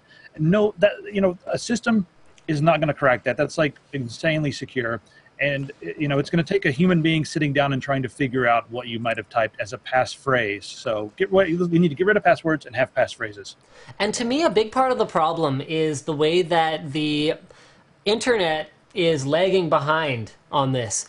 It blows me away how many password fields don't allow over a certain length, or require a special character and a capital, but maybe don't even have a length requirement in terms of they don't even ask for 8 characters. Or the fact that you can't just kind of have a system for things that you can apply across the board is what causes to me a lot of the problems, because it means that most people can't keep track of whether it's all the... Okay, so I use passphrases here, and then I use passwords that are normal here, and then I use ones with special characters and upper and lowercase here, and how the devil do you keep track of all of this? And that is exactly what this article points out, and that was that the 10,000 most common passwords would have accessed 98.1% of all accounts. Because it's not necessarily even about the 8-character password being completely, totally not good enough, which it also isn't, but it's also to do with people being utterly predictable. So the average user also had 26 password-protected accounts, but only 5 passwords. And last but not least, with advantages in particularly GPU compute technology, which Logan was talking about earlier, an average high-powered graphics card with virtualization software would now be able to crack an 8-character password in an average of 5.5 hours. Yeah, I mean, OpenCL takes over the world. CUDA, that stuff can crack passwords like crazy. And like we've even seen like a year and a half ago, I think, someone made a quad AMD card system that was just ripping through passwords. It was just some random machine on a test bench. I saw some kid in the comments over here put that brute force hacking will easily take care of a passphrase. Let me just say, nope, to whoever said that in the comments. If you have you know what? If you have a link to an article or something, do you guys allow links in your chat? Go do it. Yeah, because I personally want to see that because passphrases are way more secure than passwords. Passphrases are specifically designed to specifically counteract brute forcing. So I'm not sure where you got that from. Guys, passphrases, so if you had a passphrase that was 20 or 30 characters long, that already is, and even if you added no uppercase, no special characters, nothing, pure lowercase passphrase, that is more secure than an 8-character, no matter what you threw at it. I just threw a link into your chat there. Wendell sent me this. This is from Bruce Schneer, and it's on security, and it covers this. So, yeah, whoever was saying the other thing needs to read that. He's Beer Games Beer, for people that didn't notice that. Yeah, dude, you have to consolidate your branding somehow. Well, it's just Tech Syndicate and Beer Games Beer. That's it. And Raise the World. Raise the World's gone. I mean... Okay. It's no longer a website or anything. That just happens to be our YouTube name. I mean, there's a lot of people out there with like YouTube names that are not the name of their brand, which is unfortunate. But how ridiculous is it that Google doesn't allow that stuff to be changed? I was so mad when I found out that not only can you not change from one Google account to another, you can't change your URL, you can't take over ones people aren't using anymore, you can't even change the capitalization. So I bought the Tech Quickie channel from someone, and they only capitalized the T and not the Q, which drives my obsessive compulsive disorder crazy. Oh yeah, I can't change it. Me. That would make me insane. I mean, I've sent emails and all that stuff too, and there's not much you can do. I've almost got my, I mean, I'm under review right now with Google Plus to maybe just change my name to Logan and get rid of my last name. So we'll see if that works out. They might do it. But that's about as far as you can get with Google. This whole, like, you must be your real identity thing is kind of strange to me. It's one of those things where I don't really think about it much anymore because I'm so used to it. I've never used a stage name. I never really planned to be an internet personality. My intention was to just make some videos for the retailer that I worked at, and we could embed them on product pages so that people could, know how that product works and be more confident about shopping from NCIX. That was the original concept. So I have long ago just accepted that everyone knows who I am. They know my name, they know everything about me. But for the average user, isn't that weird? I don't know. I think everyone on the internet should be allowed to have as many identities as they want. I mean, I like freedom. Just do whatever you want. Have a fake name, put a fake picture, spy on people, be creepy. I'm just being silly right now, but you know what I mean. For the internet, I don't think we should be forced to have our real names. I'm going to play devil's advocate here. And I'm going to say, what is the likelihood that the internet would be more like a regular community where we don't have that League of Legends thing that you were describing where it's kind of a Wild West? Do you think the internet would be more civil and people would be less likely to run into a Twitch chat and spam it with raise your dongers if everyone knew exactly who they were and, ultimately could tell their mother that they were doing that? If there was more accountability, would that be a positive thing? But if it comes at the cost of anonymity, then... It comes at the cost... It comes at the cost of anonymity. It comes at the cost of, like, freedom even, because when you're putting it out like that, you can get attacked so hardcore. People will be, if you put a mask on someone, they will say what they're really feeling. Now, that also allows people to come out and just slam people because they're jerks, because they know they have a mask on. But you often won't get down to the root of issues and have people willing to be like, okay, I'm against this, which is a big public topic at a certain time because they want to save face. So it comes down to that thing where my whole thing with my problem with politics in general is that the soccer mom who puts up her hand in the middle of the PTA meeting is the only one who's actually willing to speak out, but no one gives two craps what she thinks. And that is a big problem, is that the only people who are willing to speak up about things are people that we don't necessarily want to hear from anyway. So you're saying that the anonymity allows people who normally wouldn't let their voice be heard. Can I do it? Now talk about it. So people in public positions, that can't necessarily talk about something, but really, really want to because they feel strongly about it, can go on a public forum that's like the internet and talk about it and not have to worry about getting slammed for it. They can say their true feelings about something. They can stand for something they can believe in, but they don't necessarily have to take all the flack that they could take, like getting fired, because that happens. Right. Losing your job, residents of your town disowning you, like family and friends disowning you, whatever it is. That anonymity on the internet, while it comes with bad things like the Xbox Live mentality and all that kind of stuff that we talked about earlier, it also comes with things that I personally don't think are worth getting rid of. So it gives you the balls to stand up for what's right, but also the balls to be a total ball sack. I'll end with this before I go out. I'm going to say, like, I agree. I agree with both of you in part, but I mean, really, you put a mask on somebody, you find out who they really are. And if you put a mask on somebody and they're anonymous on the internet and they're a jackass, to me, that's who they really are. And I don't want to be associated with them. So it's a great way for me to figure out the root of who things are. And I'm totally with Linus Torvald. Recently, he came out and there's like some people yelling about him because he's just not a professional person. You know, he curses a lot in his emails, even to people like at Microsoft and Intel. And the people at Intel were like, hey, can you be a little bit more professional? And he was like, screw you. I'm going to sit around in my bathrobe and do my job, because as soon as I start acting professional, I'm not myself anymore. And he's like, everyone who's trying to pretend to be all professional all the time, they just run around backstabbing each other and talking about each other behind their backs. Why don't we all just be real? And I think that wearing a mask sometimes is the easiest way to find out who the person really is. So wear a mask, be yourself. If I don't like you, get the hell away from me. All right. And with those words, guys, one more time. This is Logan. He's our special guest for this week, powered by Razer Comms, which you can download at this bit.ly link right here. Thank you very much, Logan, for joining us. You've been an absolutely fantastic guest. And guys in the audience, follow him on Twitter as well. It's at Logan_RTW, if I'm correct. Yes, indeed. And you guys can go and watch the tech is live tonight. You guys can watch that after the after party. It'll be on there. You guys can tell them where to go to get that after party's over. Absolutely. And yeah, thank you guys so much. Chat's awesome. You guys are awesome, and we'll do it again sometime. Let him know via Twitter if you want him back, you guys. Or let him know if you don't want him back because you're wearing that mask. Yes, indeed. Say anything you want, guys. I can handle it. All right. Good night, man. Thanks, Logan. All right, man. Take it easy. See you. Oh, wow, I'm like accidentally calling him over and over again. Okay, it's all good.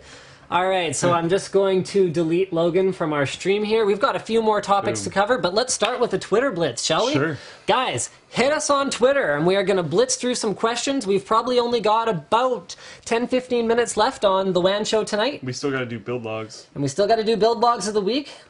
All right. So in the meantime, HTC One Mini is coming soon. Dun dun dun. Small hands rejoice. Yay! I was going to say, you must be stoked. Because that was one of your main things with HTC One, wasn't it? I'm not that stoked. No. And I will tell you why. So this is an article from Ars Technica.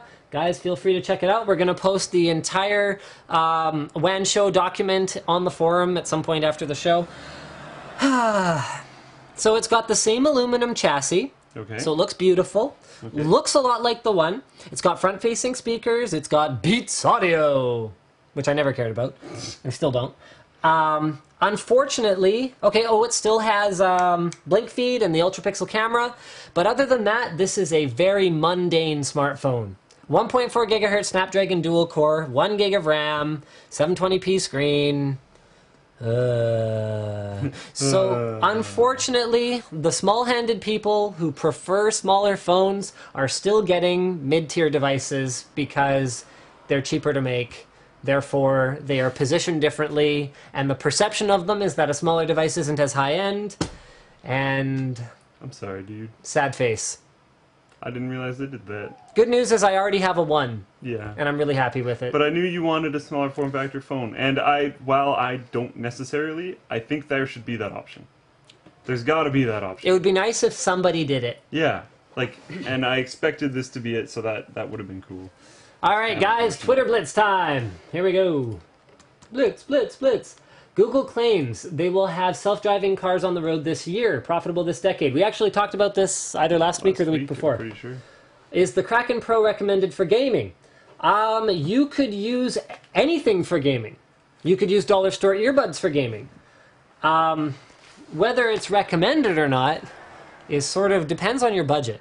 Normally, I don't think either of us recommends gaming headphones or gaming headsets. Headphones are kind of interesting question from us because neither of us use headphones that have a mic on them. I used Sennheiser HT555s for a long time. Then I switched over to SteelSeries 7Hs until finally that connector that seems to inevitably break on every pair of 7Hs broke on mine. Yeah. Fortunately, I had just gotten a new 7H sample in the mail, so I'm using those. However, I don't think I told you this. I have new headphones coming. The Meze ones, the all wood ones. Yeah, they look nice, but are apparently not that. I read something about that. No, they sound all right. They sound all right? I got the first one that arrived has a bad driver. It looks like the package had like holes in it. So it got beat up in shipping in all likelihood. Something wiggled loose, but there's a new one coming. And the one driver that was good, I was like... Works pretty good. Okay. Yeah. So basically, could I recommend the Kraken Pro? I could. There's nothing wrong with it. Sounds all right. It's reasonably comfortable. It isolates noise a little bit. I love retractable microphones. It's amazing to me that it took everyone else so long to catch up to SteelSeries on this one. Yeah. Like, SteelSeries had it for so long. They had it for so long. And it was really good. And they had it like across the board almost. Yeah. They had it on everything down to, I think, the 3H at one point. And then no one else had one. I mean, if I was to recommend a gaming headset, I'd either go for something lower cost. Something like a Siberia V2, but even those don't sound great. Personally, I hate recommending stuff to people, especially headphones, when we wouldn't use it. If you're skimping out, and if you wouldn't use it. If you need a all-in-one headset, like, A, I don't recommend it already. B, don't skimp on it. Sennheiser has options, but I personally don't like the PC350. And the PC360 3D, models out, though. PC360 3D looks compelling, but it's very expensive. I have not used the new models, PC360, the open one, because you're talking about 350, which is closed. Yeah, that's a closed one. 360 3D is the replacement for the 360. Okay, yeah, 360 was already pretty freaking good. But it was really expensive. Yes, it was. So by the time you do that, you could buy custom One Pros and a mod mic. Which I would recommend. Which you would do. Yeah. Okay. First time watching the WAN show live and not archived from Pakistan. Hello! Will Thunderbolt ever become the norm rather than USB? Possibly. Actually, working we have a great article that we're going to talk about after this Twitter Blitz. Okay. So stay tuned. G1 Sniper unboxing anytime soon. Yes. Is it worth it to upgrade from 570 to 770? Yes. Maybe. Depends how much you can sell your 570 for. Yeah. And if you need the extra horsepower. Look at it this way, guys. 770 is basically a 680. So go back and look at 680 launch benchmarks against 570 when they would have been directly compared. That'll tell you what you need to know. Please talk about Haswell eChips. They're a long way away. Will you let Slick PC do any unboxings, or will it always be just you? Will you do any unboxings? I asked him about it like 2 weeks ago. I don't know. I think that was my same answer. That's what you said. Logan was awesome. Yeah, Should have him again. In other news, Android 4.3 leaked. Have we heard anything? I did not know it was leaked yet. I did know that was leaked. I heard it was seen in the wild on an HTC One at some point. Is that what we were talking about? No, I heard it in the specs of something. More better leaked? Yeah, but I haven't heard like much about it exactly. Zigmus Tech, Dark Knights 2, I have no idea. Is esports a viable business for the future? Yes. Yes. There's a lot of business already started around esports. Yes, esports is a thing. There's a lot of companies even dedicated to just talking about esports. What's your best purchase on summer sale so far? I have to recommend Bastion. Bastion was on summer sale. That was an amazing deal and an amazing game. If you're old enough, what is it called? Oh, man. Something about Hotline Miami. Great game, but it has a rating on it. Those are both on really, really good deals. Hi, Dubai. Are you guys going to be receiving unboxing testing the new Silverstone AIO liquid cooler? This is actually an interesting question. And I had an email exchange with Silverstone that you don't know about yet. Okay. Where they asked us to take a look at it. And I basically said, like, I was going to be completely upfront with them. Guys, go ahead and send it to me, but I'm going to tear it apart. Because it has aluminum in it. And I personally find that to be completely unacceptable. They have a really compelling looking design for the radiator that may dramatically improve efficiency, which is really cool and made me excited about the product. But I was like, look, guys, if I'm going to say on every product that doesn't contain aluminum, thank goodness it didn't contain aluminum, then if I see one that has aluminum, you gotta call it out. I gotta call it out. And they said, oh, sorry, go ahead. No, keep going. Okay, so I linked them to some of the forum threads that existed for the Apogee GTX, which was Swiftex. Don't worry, the aluminum is coated block. And I love Swiftech as much as anyone does, but that block was a disaster. Total disaster. Now, I linked them to some of these articles. I said, look, I don't care how good your coding is. There's no way I can give this a pass. And what they came back to me with was, okay, look, Linus, I totally understand that. I understand that. I respect that. How about this? How about you let us prove it to you first before we make you talk about this product? So it's out there. We're shipping them now. 6 months from now, or 9 months from now, or whatever, why don't we touch base again? Okay. And we can go, look, because we are enclosing the whole system, because we are using the appropriate additives, and it's true, Apogee GTXs that were running the right additives didn't corrode. Because you look at something like your car. Your car is not, that says mixed, I mean, it has, like, iron in it. Yeah. Like, and all, there's so much gunk. Like, that's as mixed metals as it gets. Your car doesn't corrode because it uses a very high mixture of ethylene glycol. So they said, look, the additives are right, all these things are right, these aren't going to corrode, let us prove it to you, and then we'll let you take a crack at it. And I kind of went, okay. Cool. And you know what we'll do? We'll slap it on the bench before we do anything. Yep. And just see what happens. What I'm really interested in, though, is their evaporating liquid cooler. Yeah. That's because it's cool, not because it makes much sense. Christopher Guys says, we want more Logan. Awesome. Yeah, he was a great guest. Did a great job today. 3-monitor setup, is it recommended? Sure, if you want maximum productivity. Yeah. For gaming, I don't think either Slick nor I are huge advocates of it. But productivity, of course. Would love to see you on the Linus Texas live stream again. That's at Logan, I think is at Logan_RTW. If Microsoft unlocked the bootloader on Surface RT, do you think something like what happened with HP Touchpad could happen? There's no way Microsoft's going to do that. And HP Touchpad only happened because they were cheap. Yeah. So that's not a sustainable business model. It's not like Microsoft can just say, oh, Surfaces are now $99, also they're unlocked, and we're going to keep shipping them. No, HP doesn't ship touchpads anymore. Yeah. So there you go. How do you guys connect 2 sets of headphones at the same time on the same PC? We use a splitter. Yeah, looks like that. We're not talking through these mics when we're on the stream. We're just listening. So we're just listening.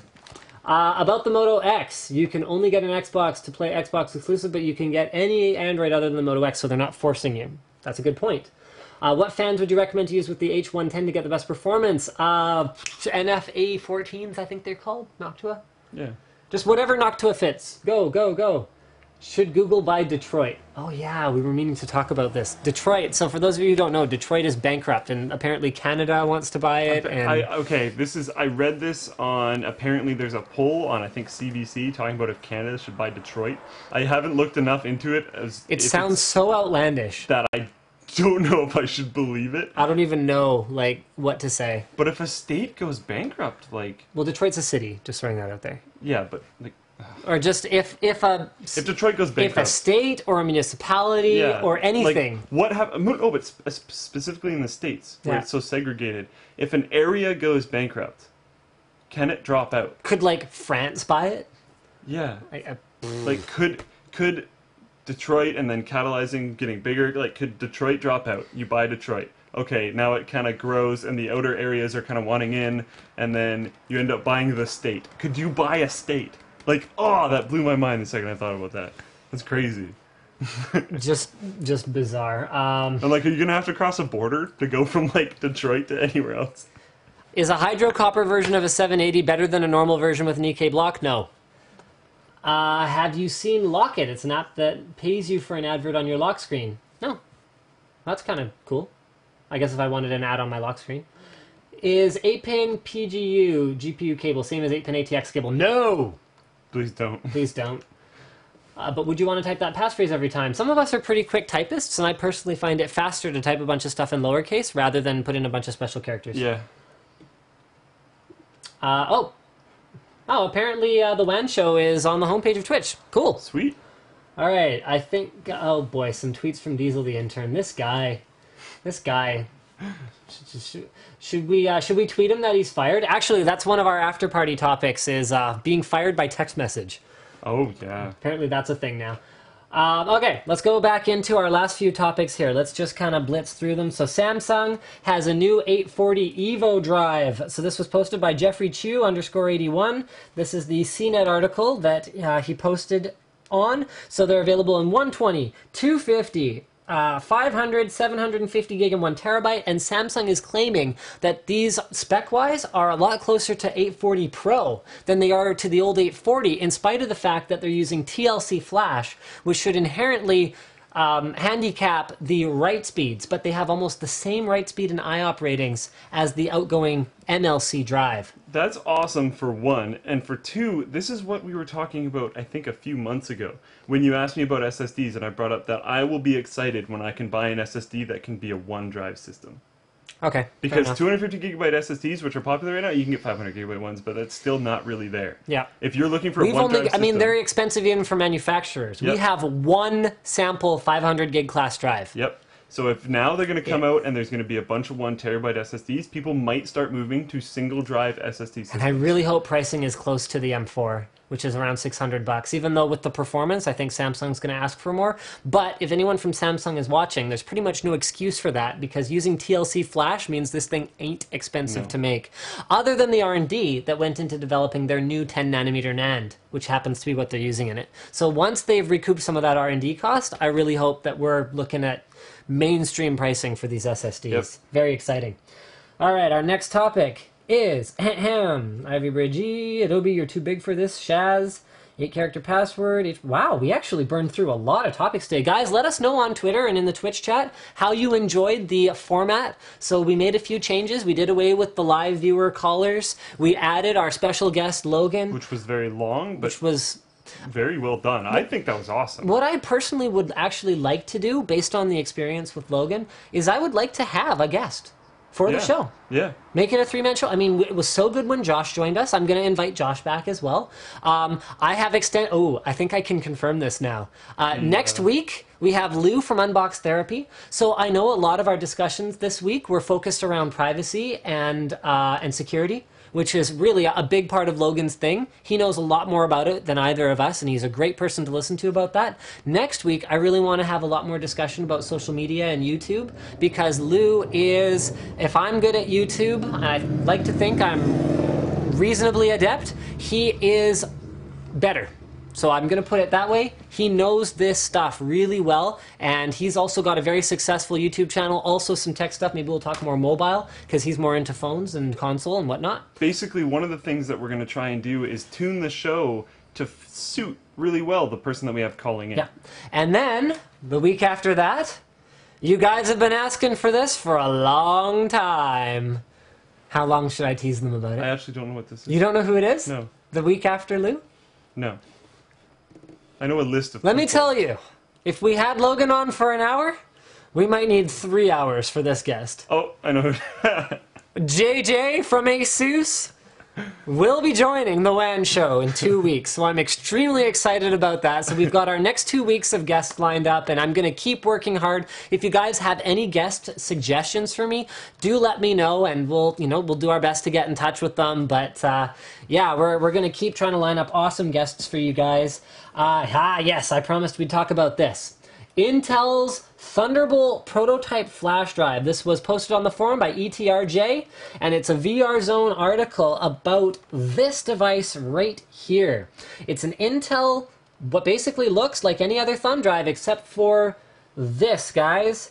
That right there is a Thunderbolt connector, and you can tell it's a prototype. Look at this thing, it's handmade. Yeah. Like the texture on it is ridiculous. And Intel is saying that they are able to push speeds of up to 10 gigabits per second, which is twice as fast as USB 3 at its maximum potential. So someone was just asking through Twitter, will Thunderbolt be as popular as USB? I don't remember exactly how we worded it. I don't think it'll be as popular as USB, but I think you'll see it used more with stuff like this. I think it's going to be the successor to USB. I don't think that Thunderbolt and USB actually need to exist together. Or it will be the backbone of USB. Hold on, I'm going somewhere with this. Thunderbolt is already 10 gigabit. The next gen spec is going to be 20 gigabit. It's not even optical yet, which was what Intel was actually talking about. Light peak technology. It was supposed to be optical. So what would we need any other standard for if Thunderbolt was 100 gigabit? Cheapness. I actually completely disagree. USB 2.0, I don't think is going anywhere for a long time. But as a backbone. As a backbone, that made a lot more sense. What if we didn't need, like, you look at, is Thunderbolt, or could it potentially be, in the future, as it evolves, any different from hypertransport? You know, maybe. It could definitely be a backbone. That's a very, very good point. So Thunderbolt is already capable of running to a PCI Express slot and having a card run in it. Yep. Magma has I think it has 3 PCI Express slots in it, expansion station.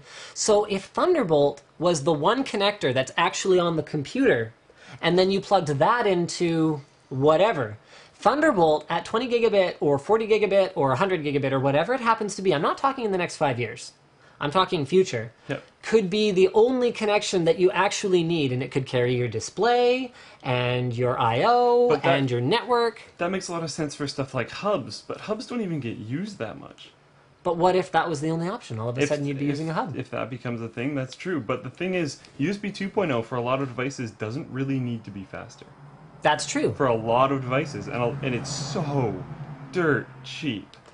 But the USB 2.0 chipset here and the USB 2 chipset in your hub would still be cheap. Or it would be a tightly integrated chipset that connects via Thunderbolt to your PC, and then it actually acts as like a South Bridge. Again, though, you've got hubs, you've got other devices. People that are just going to want to carry one thing around.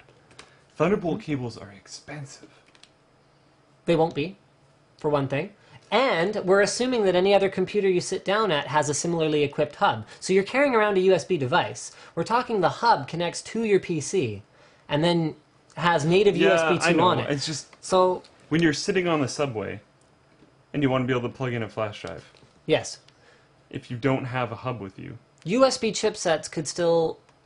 Oh, okay, I see. Okay, but what if Thunderbolt became not only an external but also an internal connector where the hub was split out within the chassis? That's what I'm thinking. That makes more sense to me. Because then it can be the backbone. Like I said, when you first said backbone, I was like, bam, that makes so much sense. Like, I'm going to go as far as to say right now, I don't think we need a 10 gigabit per second thumb drive. Not really. Like, in the foreseeable future. In the next 20 years, I don't think we'll have a need for that. 20 years? I really don't think so. Look at how long 4K is taking. Okay, why do we need big files? We need big files probably for content. Look at how long 4K is even taking to take off. Yeah, but when your mom is filming videos on her cell phone in 4K, yeah, when that becomes a thing, we already don't need Thunderbolt for that, or 8K or 16K.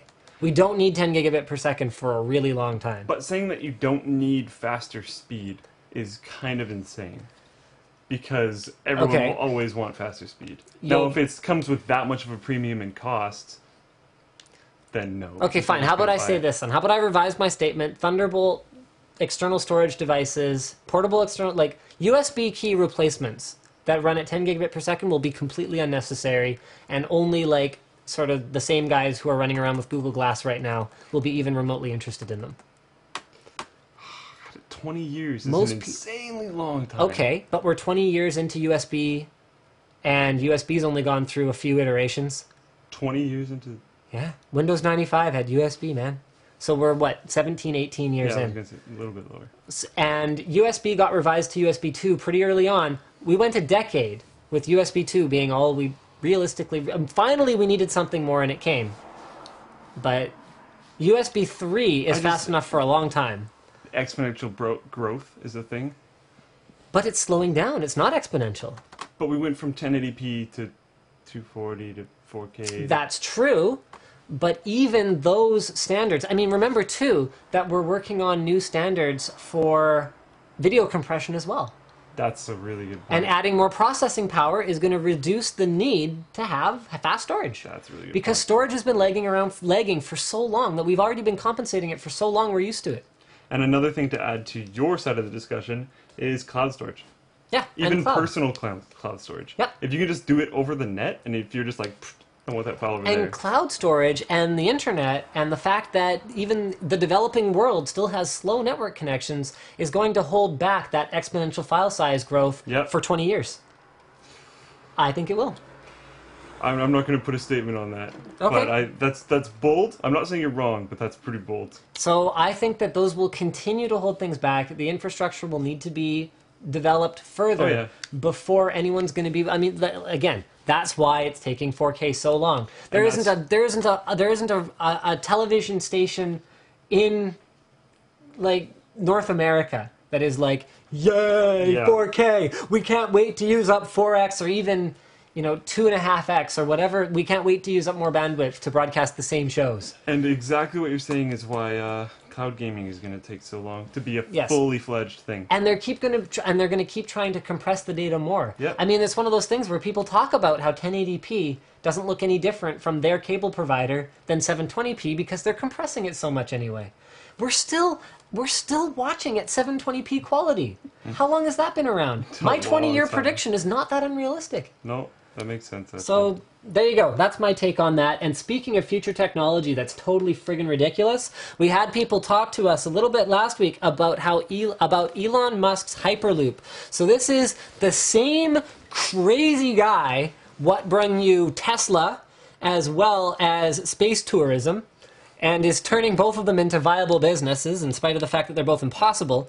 And he has started talking about this mysteriously dubbed Hyperloop that would allow you to go from Los Angeles to San Francisco in half an hour. This is an article on The Verge, which I thought covered it pretty well. And here are the main summary points. This Hyperloop, which there's a drawing that I'll show you guys in a little bit, would have to allow an individual to be moving at 600 miles per hour. So translated into metric, that's something like 850 kilometers an hour off the top of my head. Okay. To put that in context, bullet trains top out at 360 miles per hour on paper, but generally speaking, they run around 300 miles per hour. Musk says it's not inside a vacuum, so it has to be extremely low power. He also says that the transportation will be on demand, so it won't run on like a scheduled train. You'll show up, you'll get in a car, and you'll go. And it's very low power, and it'll be solar powered just from solar powers on top of the device. So this brings into this raises a lot of questions here. So question number one is, where are you going to get the right of way to build something like this? Have a giant tube. Because based on this was from some folks that worked on the bullet train, where they were saying the human body can handle, I think they said about 0.1 of a G. Before you start to get motion sick from turning. So based on that math, it would have to have a 40-mile turn radius. So it has to be pretty much a straight line. Number two is, where do you get the right of way to build this? Do you build it up off the ground? More like a Futurama sky tube? Yeah. Or underground? Or that'd be impossible. Going 1,000 kilometers an hour is going to draw on your body so much. Well, no, because as long as it accelerates slowly, you'd be fine. So but if that's it accelerates where slowly, you must go faster at that point. Here. So this drawing right here, yes, right there, was how... This is an artist's rendition of how they think it might work, and Elon Musk said nothing other than, this is probably the closest so far. So sorry, my conversion was wrong, 900 plus kilometers per hour. So here is where the loop would actually be, and then this would be an empty air tunnel right here, okay? And then the cars would actually go through this loop, and then the air would go through the inner loop. So the cars would decelerate, stop, you could board them on demand, where there would be an acceleration zone, which would then put them into the 600 mile per hour plus wind. It would have to be extremely low friction, and that's one of the things that is a bit of a problem, because air drag is going to be a big problem with low friction being the thing that they're trying to achieve. And the energy to keep this air moving at 600 plus miles per hour is also sort of not in line with the low energy requirement that Musk has said. So if it was anyone other than him saying that this is going to happen, I think we'd all be just saying, you're absolutely crazy right now and ignoring it. But because it's Elon Musk, I think we're all just going to kind of be like, okay, dude, show us what you got. Man. Yeah, that's a good point. Do we do build logs and then jump to the after party? Let's do build logs. All right, you have to search in the Google Drive. I didn't link it here. And then just look for live stream folder. Live stream folder. It's called the WAN show, smart guy. But you named the folder and have not renamed the folder, and it's called live stream. So I'm gonna put that one on you. I think that you can just calm down. Okay, where is it? This is the live stream agendas folder. Do you remember what you called it? Should I assume it has July 19th in the title? Yeah. Builds of the week, July 19th. I'm gonna see where you put this. I put it in the live stream folder. That's been happening a lot, actually. Like 50% of the stuff that I put in the NetLinked Weekly folder actually gets there. By the way, I'm sorry guys for yelling a lot earlier on the live stream. I was just so amped up. And these are... kind of noise isolating. Yep.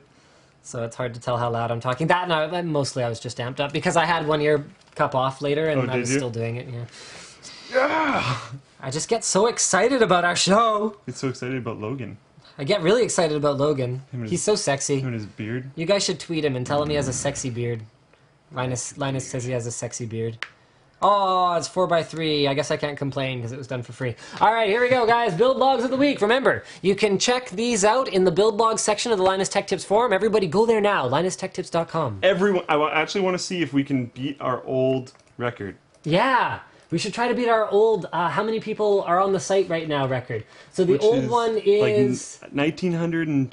Yeah. 1,929. So only half of you have to go to linustechtips.com right now, which isn't an excuse for the half of you that are saying, oh, well, the other half will do it. Everyone go. Let's try to beat our most online because... yeah.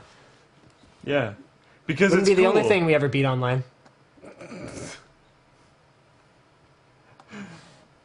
It's slowing down, yes, but continue to go. It will recover. I believe in my forum. Do you believe in the forum? It will be okay. Your forum? It gets choke pointed a little bit, but then once people actually get online, it kind of opens up and it's fine. It can deal with that many people being online. It's just that many people connecting at once. April Fools, like one of these years, it's just going to say Slick Tech Tips at the top and...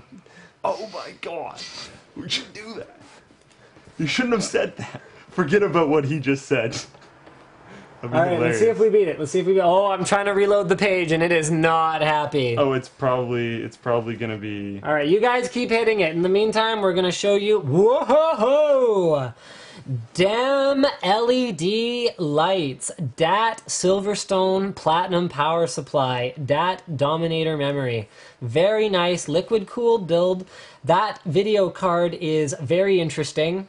Maybe not a non-gamer. I'm trying to remember from memory. I believe it's a palette card. Okay. So it doesn't look like something that you probably necessarily recognize a lot because we don't get a lot of palette here. Palette. A palette? Yeah, you tried. It's okay. There we go. See? Did we beat it? Recovered. Did we beat it? Did we beat it? Recovered, and it's going slow, but it's holding. Did we beat it on the internet? We are currently at 939. We're only half of the way there. So a quarter of the people who are watching figured that half of the other people who were watching, who were the half that I was referring to when I said that they wouldn't do it because they thought the other half would do it, assumed that someone else would do it.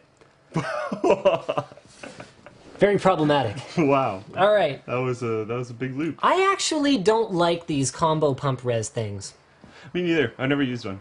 Yeah, I'm not a big fan. But basically, there you go, guys. Very attainable build. Very, very nice looking. Check it out. It's the Focus by Night Raven. Or Night Raven by Focus. Thank you. All right, next up is Project Air from Jake GFX. Wow, that is clean. I knew you would like this one, and there's a ton of cool things this guy did. I want you to first go through and pick out the things that you noticed, and then I'll try and add. All right, well, number one is they have pretty much taken all the color out where possible. Yeah. So these PCI Express slots, these SATA slots are still colored. For whatever reason, there's this one red accent here. So it's black with red accents. That much is clear. It looks like some custom color scheme stuff has been done here. So the GeForce GTX logo here has been blacked out. One of these memory modules is still black. Is this an in progress? Because this one looks awesome. Nope, he went with a two slightly different styles. So he scuffed them both up, and one he fully scuffed out the Dominator part, and the other one he just kind of scuffed out the outsides. I agree with you. Personally, I might have liked them both the same way. I might have gone with them both the same. But it still looks really cool, and I still see what he was going for, and it looks great. So this is an Obsidian 350D, which has had the drive cages removed here, and not to make room for anything else by the look of things, but just to keep it very minimalistic. And the airflow pattern, if I was to criticize something about the build, has extreme negative airflow. I would really recommend that this user turn this fan around. Actually, probably you could even get away with taking both fans off here, unless you're overclocking, and then run these ones at a very low RPM, and you could have yourself one friggin' silent system. I don't even see where the drives have been put, which probably means they're behind the motherboard tray, which is awesome. Motherboard tray, yeah. Yep. All right, tell me what I missed. You actually did quite good. He painted over the GeForce GTX logo. Okay. And I know I had pointed out the RAM before. I think I might be missing a few things. Very nice build, though. Could be kind of a problem. There's so many things, then we go on the WAN show, and then I forget what's happened. But yeah, he swapped out the fans on his Silver Arrow. Yep. And the Silver Arrow is so nice already. So sexy. And then he went through the trouble. He went through the trouble of painting the Dominator Platinums and then scuffing them so that they looked sexier. And then he went through and painted on top of the graphics card logo. And then he scuffed, this I don't think you can see in the picture, he scuffed the NVIDIA logo that's on that graphics card, so it looks a little bit more rugged, and it looks really, really good. You can't see it in that picture. Check out both their build logs. It will be in a forum thread at the top of build logs called Build Logs of the Week, posted by Winspeed36. Everyone go look at it now, because there's still only 1,200 people online. Hit it! 1234. And it is 1, 2, loading. 3, 4. That's my favorite number. Is it? Yeah. That's 1234 cool. Every day. What do you do? Just party? Yeah. You've seen me partying at 1234. I'm all like... I always thought I attributed it to you just being crazy. I didn't realize that there was actually, like... See, I should have known with your OCD that there would be at least some, like, consistency to the craziness. That makes sense. No, I'm completely, actually, I completely made all that up. I don't know what pattern you found. But anyway, thank you guys very much for tuning into the WAN show. We'd love to get your feedback. We aren't changing the name of the WAN show. We've had a lot of people tell us that the new name is stupid. I like it, which is why we're sticking with it. Also, too bad. And we are going to continue working on the format. I think we had actually a really good show today. Yeah. I think having a special guest that was, really in tune with sort of the stuff that's going on out there was very, very helpful. Guys, again, check out Logan. He's sexy. Oh, wait, no, there was a different kind of checking out. Right, find his YouTube channel. So Tech Syndicate, T-E-K Syndicate on YouTube. He's been making YouTube videos for longer than me. In fact, his start was very similar to my own. I actually meant to ask him to give a bit of a history of himself, and I never really did that. But he used to make videos at Tiger Direct, for those of you who don't know, and he was one of the ones that I really looked up to when I was starting out in my video making career at NCIX Tech Tips. So Tiger Direct TV was huge already, and he had a show format that was very similar to what is now the Tech that he used to do over there. And I really looked at what he was doing and admired it, and eventually, in terms of subscribers anyway, surpassed it. But there are still some things, even though he had to start over, and that is a big part of the reason that he's looks smaller than he actually is in terms of his actual following and how many people have watched him over the years. So the fact that he had to start over really speaks to how strong and how quickly he's growing it again. He already gets something like 50,000 views on every episode of The Tech. So a new episode of The Tech did go up tonight, guys. Do check it out, and peace out. We'll see you in the after party.